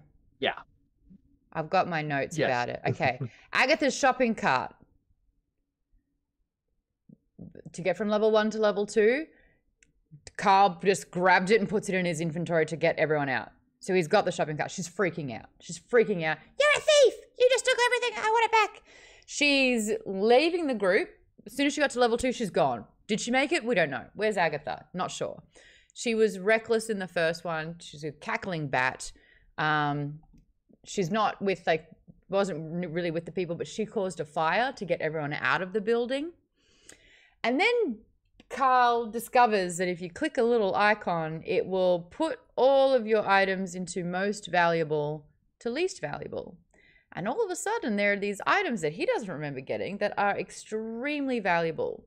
And they are Valtech Corporation guns. There's like some sort of, what's the gun? It's like a ray gun or like a pulse rifle or pulse rifle, plasma rifle, something like that. There's what else is there? There's a Valtech communication device. This weird communication device. Mag 3040 Valte Corporate Pulse Pistol, the Valte Perso Shield Platinum Edition, Hands Tunnel 7C Orator Relay by Valtor. So she's a spy. She's a Valtech spy. Very high level, powerful items. And what's the communicator? Who's she communicating with? And also, none of the NPCs or whatever can see her. It's like, especially when she was like, talking with Carl on like the stairwell to the 3rd floor. It's like, what's her name? The PR lady like comes. It's like, I couldn't see you for a second. It's like for like a few minutes. Because it glitched out. Yeah, you glitch out. I couldn't see you on the thing. It's like, she's clearly a spy. Yeah, she's edited out of the playbacks as well. So is it Brandon? Yep. Brandon said, I was there. She was next to me, but when we watched it back, she wasn't there. So she's being edited out of footage. She doesn't exist in the game. She's got really high level equipment. She was the one who caused a lot of people to exit a building when the level opened up. She's got enemy, opposing competitive companies, high-tech gear. Theories. Who's Agatha? What's her deal? I think she's there to cause disruptions in the game so that it looks bad for the boring company. Yeah, I was about to say she's like almost like a repo man, where she's in there like, because her company is essentially waiting out just outside the solar system of the Boran company, waiting for, them to essentially come out of their house so they can break their legs and take their money. She's trying to basically devalue the stock for this company. Yeah, so she can kind of like look at the game, which is Boran's only asset right now that's saving them from bankruptcy. She's essentially inside the asset right now. So she's probably some sort of like, space accountant, repo man kind of thing. Sev isn't even an NPC, says Academic. Sev is she's a, what do they call them? The type of race. I only hear it, so I can't see it. So I find it harder. Yeah, what a guillotine? A guillotine. A guillotine? Yeah, I think it's a guillotine, I think, yeah. Can someone write out how to spell it and say it? The 2 fish tall people, yeah. And she comes in with like full on armor because she's like, I don't know what to expect. It's like a diving bell suit or something like that. That's what they described it. Guillotine. That's it. I was thinking it felt like a guillotine or something. I thought there was a few L's in there that we're not saying. I had a whole other understanding because I've only ever heard it said. Guillotine. Yeah. That's exactly what I thought. Academic. That's exactly what I thought it would be called. Guillotine. Quick before we get off of it, I think Agatha's whole goal is to make the game go on as long as possible, and maybe like going a little bit even further back, like some of the reasons why Carl and Donut have gotten the benefits that they have gotten, maybe indirectly because of Agatha, or maybe even directly because of Agatha. And if the goal is to bankrupt abhorrent, then the longer the game goes on and the further that the crawlers get, the worse Bart will have to pay out. I right?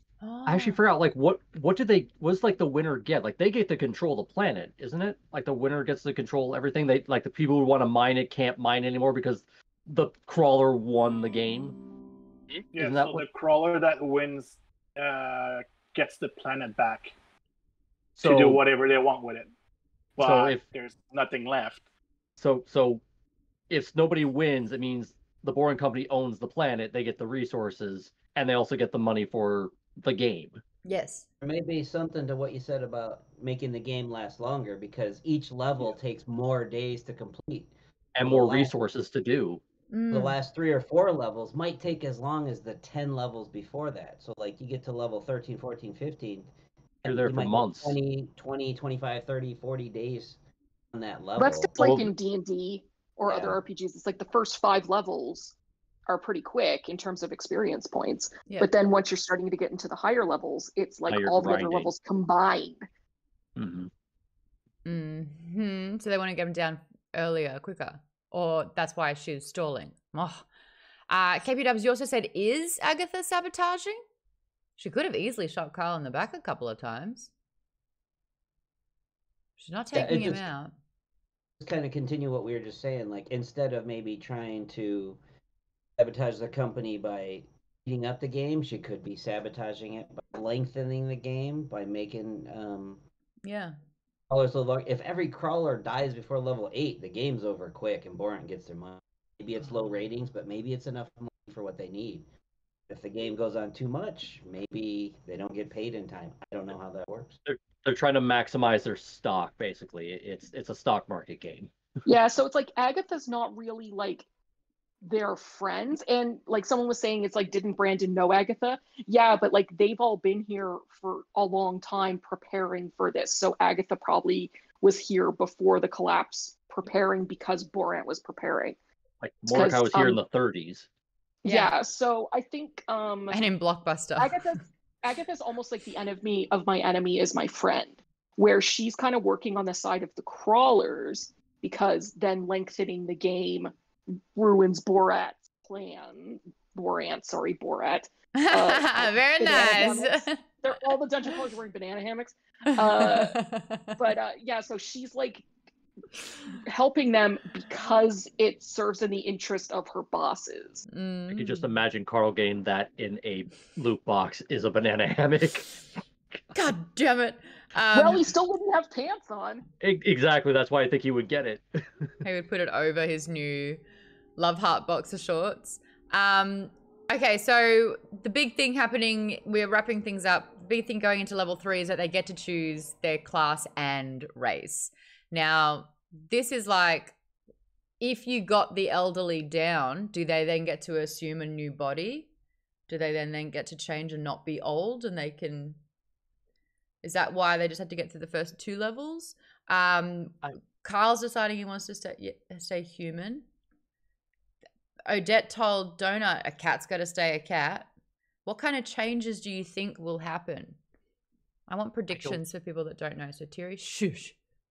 I don't think the elderly will like be, even if they change like their physical body, I think like their mental, whatever like detriments they have is probably still going to be there. Because I think they, like Mordecai says, like, yeah, their bodies can heal up from all whatever things that are physically wrong with them, but every mental malady is still there. So they still have Alzheimer's or dementia or whatever. Kate, you made a good point. Yeah, like, well, we don't know the rules yet, so it's hard to say, but if you chose a long-lived race, like an elf or a dwarf or whatever in this world, that a 90-year-old elf is a lot different than a 90-year-old human.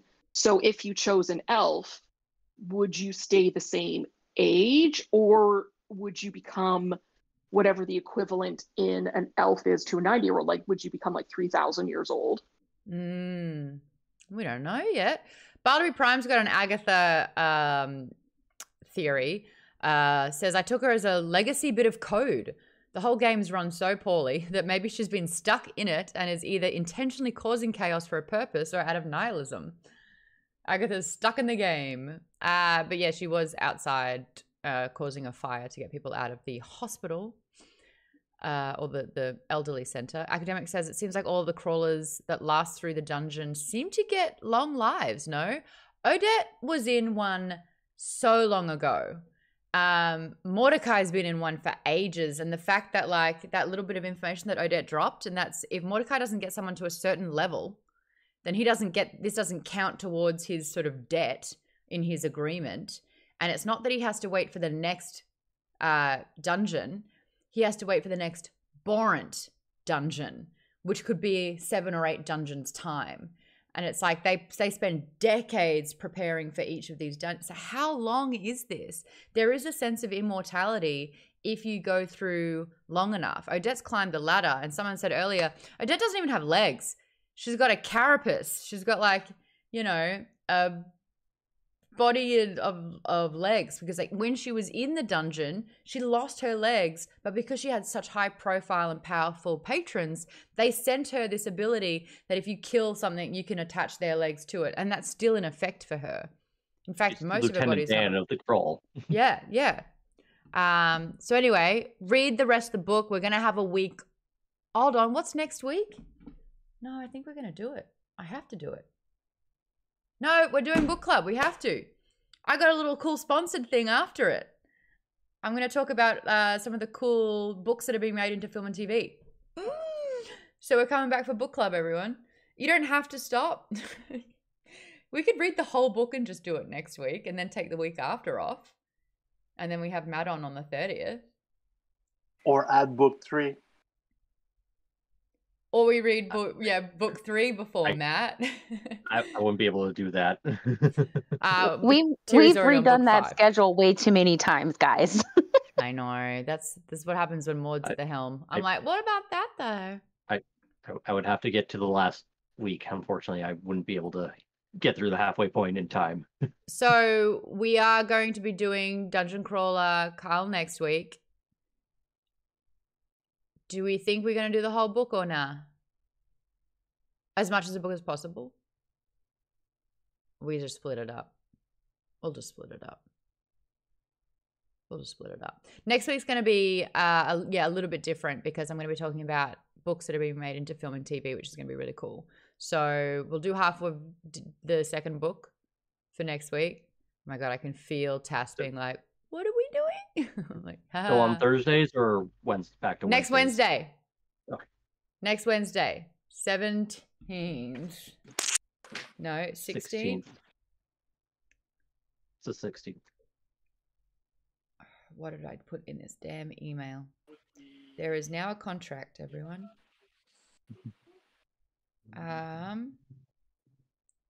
What did I write? Fuck, I said 17th. Why? Oh my God, I suck. It's next Thursday.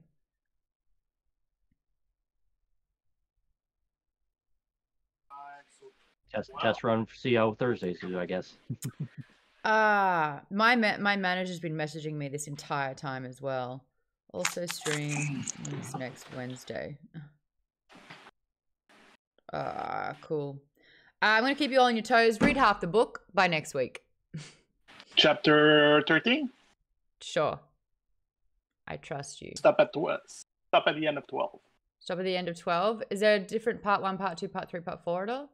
Not that one. There's 26 chapters? 25 plus the epilogue. Okay. Stop at 13. Stop at 13. Oh, yes, Avery. Speaking of books being turned into movies, I've got to go watch Red, White, and Royal Blue when we're done here. Ooh. Okay, I've got to do a little bit of cleanup because I've given the wrong date. This is what happens when I get distracted when I text and I don't have a solid idea in front of me, but I fucked up. I'm going to try and write it. We're going to aim for Wednesday. It could be Thursday. But we're going to aim for Wednesday. I'm going to try and make that happen. It's now my manager's problem and not my problem. Contract signed. If you forfeit, your souls will be taken. Yeah, cool. Welcome to the entertainment industry. What soul? And is that Way of the Kings on my shelf back here? Yes, we're doing it in, when is that, November? No, we push it to next year. We push it to next year. We're doing it next year. We're taking on Red Rising and Dungeon Crawler Carl this year. We're doing Way of the Kings. When's Thursday? Fourth Wing is November. Fourth Wing September. November, isn't it? Or no, it's September. Yeah, next month's Fourth Wing. October's going to be a spooky Stephen King fairy tale book. Right. Then November is Lightbringer, Iron Gold. Iron Gold. And I think it's the next 3 and 4 of Dungeon Crawler. Yeah. Yay! Where we're going, we don't need schedules. How many times have we trained it, Lisa? It's like, and now it's this. And I'm like, oh, but what about that? At least 5, I think. At least 5.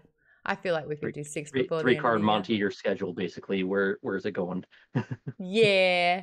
So we're absolutely meeting next week. Read half of book 2 for Dungeon Crawler Carl, the Doomsday scenario. We can do after that, which will be the 23rd. And Matt's going to be on for the 30th. And we should have a competition going around that time as well. So yay. Thanks, everyone. Sorry that things are always in a bit of a tizzy. Welcome to my life. Welcome to my brain. It's not a fun place to be sometimes. But we do what we can. Members Plus, we're going to hang out afterwards. And Tass, I apologize. I am sorry. I have to tell you about what's happening. But apart from that, let's go raid. I think since we've been talking about Baldur's Gate, we should raid some Baldur's Gate. Who's playing it? Da da da da. This should be fun. Anthony Carboni's playing Baldur's Gate. He's a hoot. Everyone stick around. Make sure you drop some books in his stream. So it looks like it's kind of just started maybe. And I'm going to be playing more Baldur's Gate as well. Good night, everyone. Tass, are you there?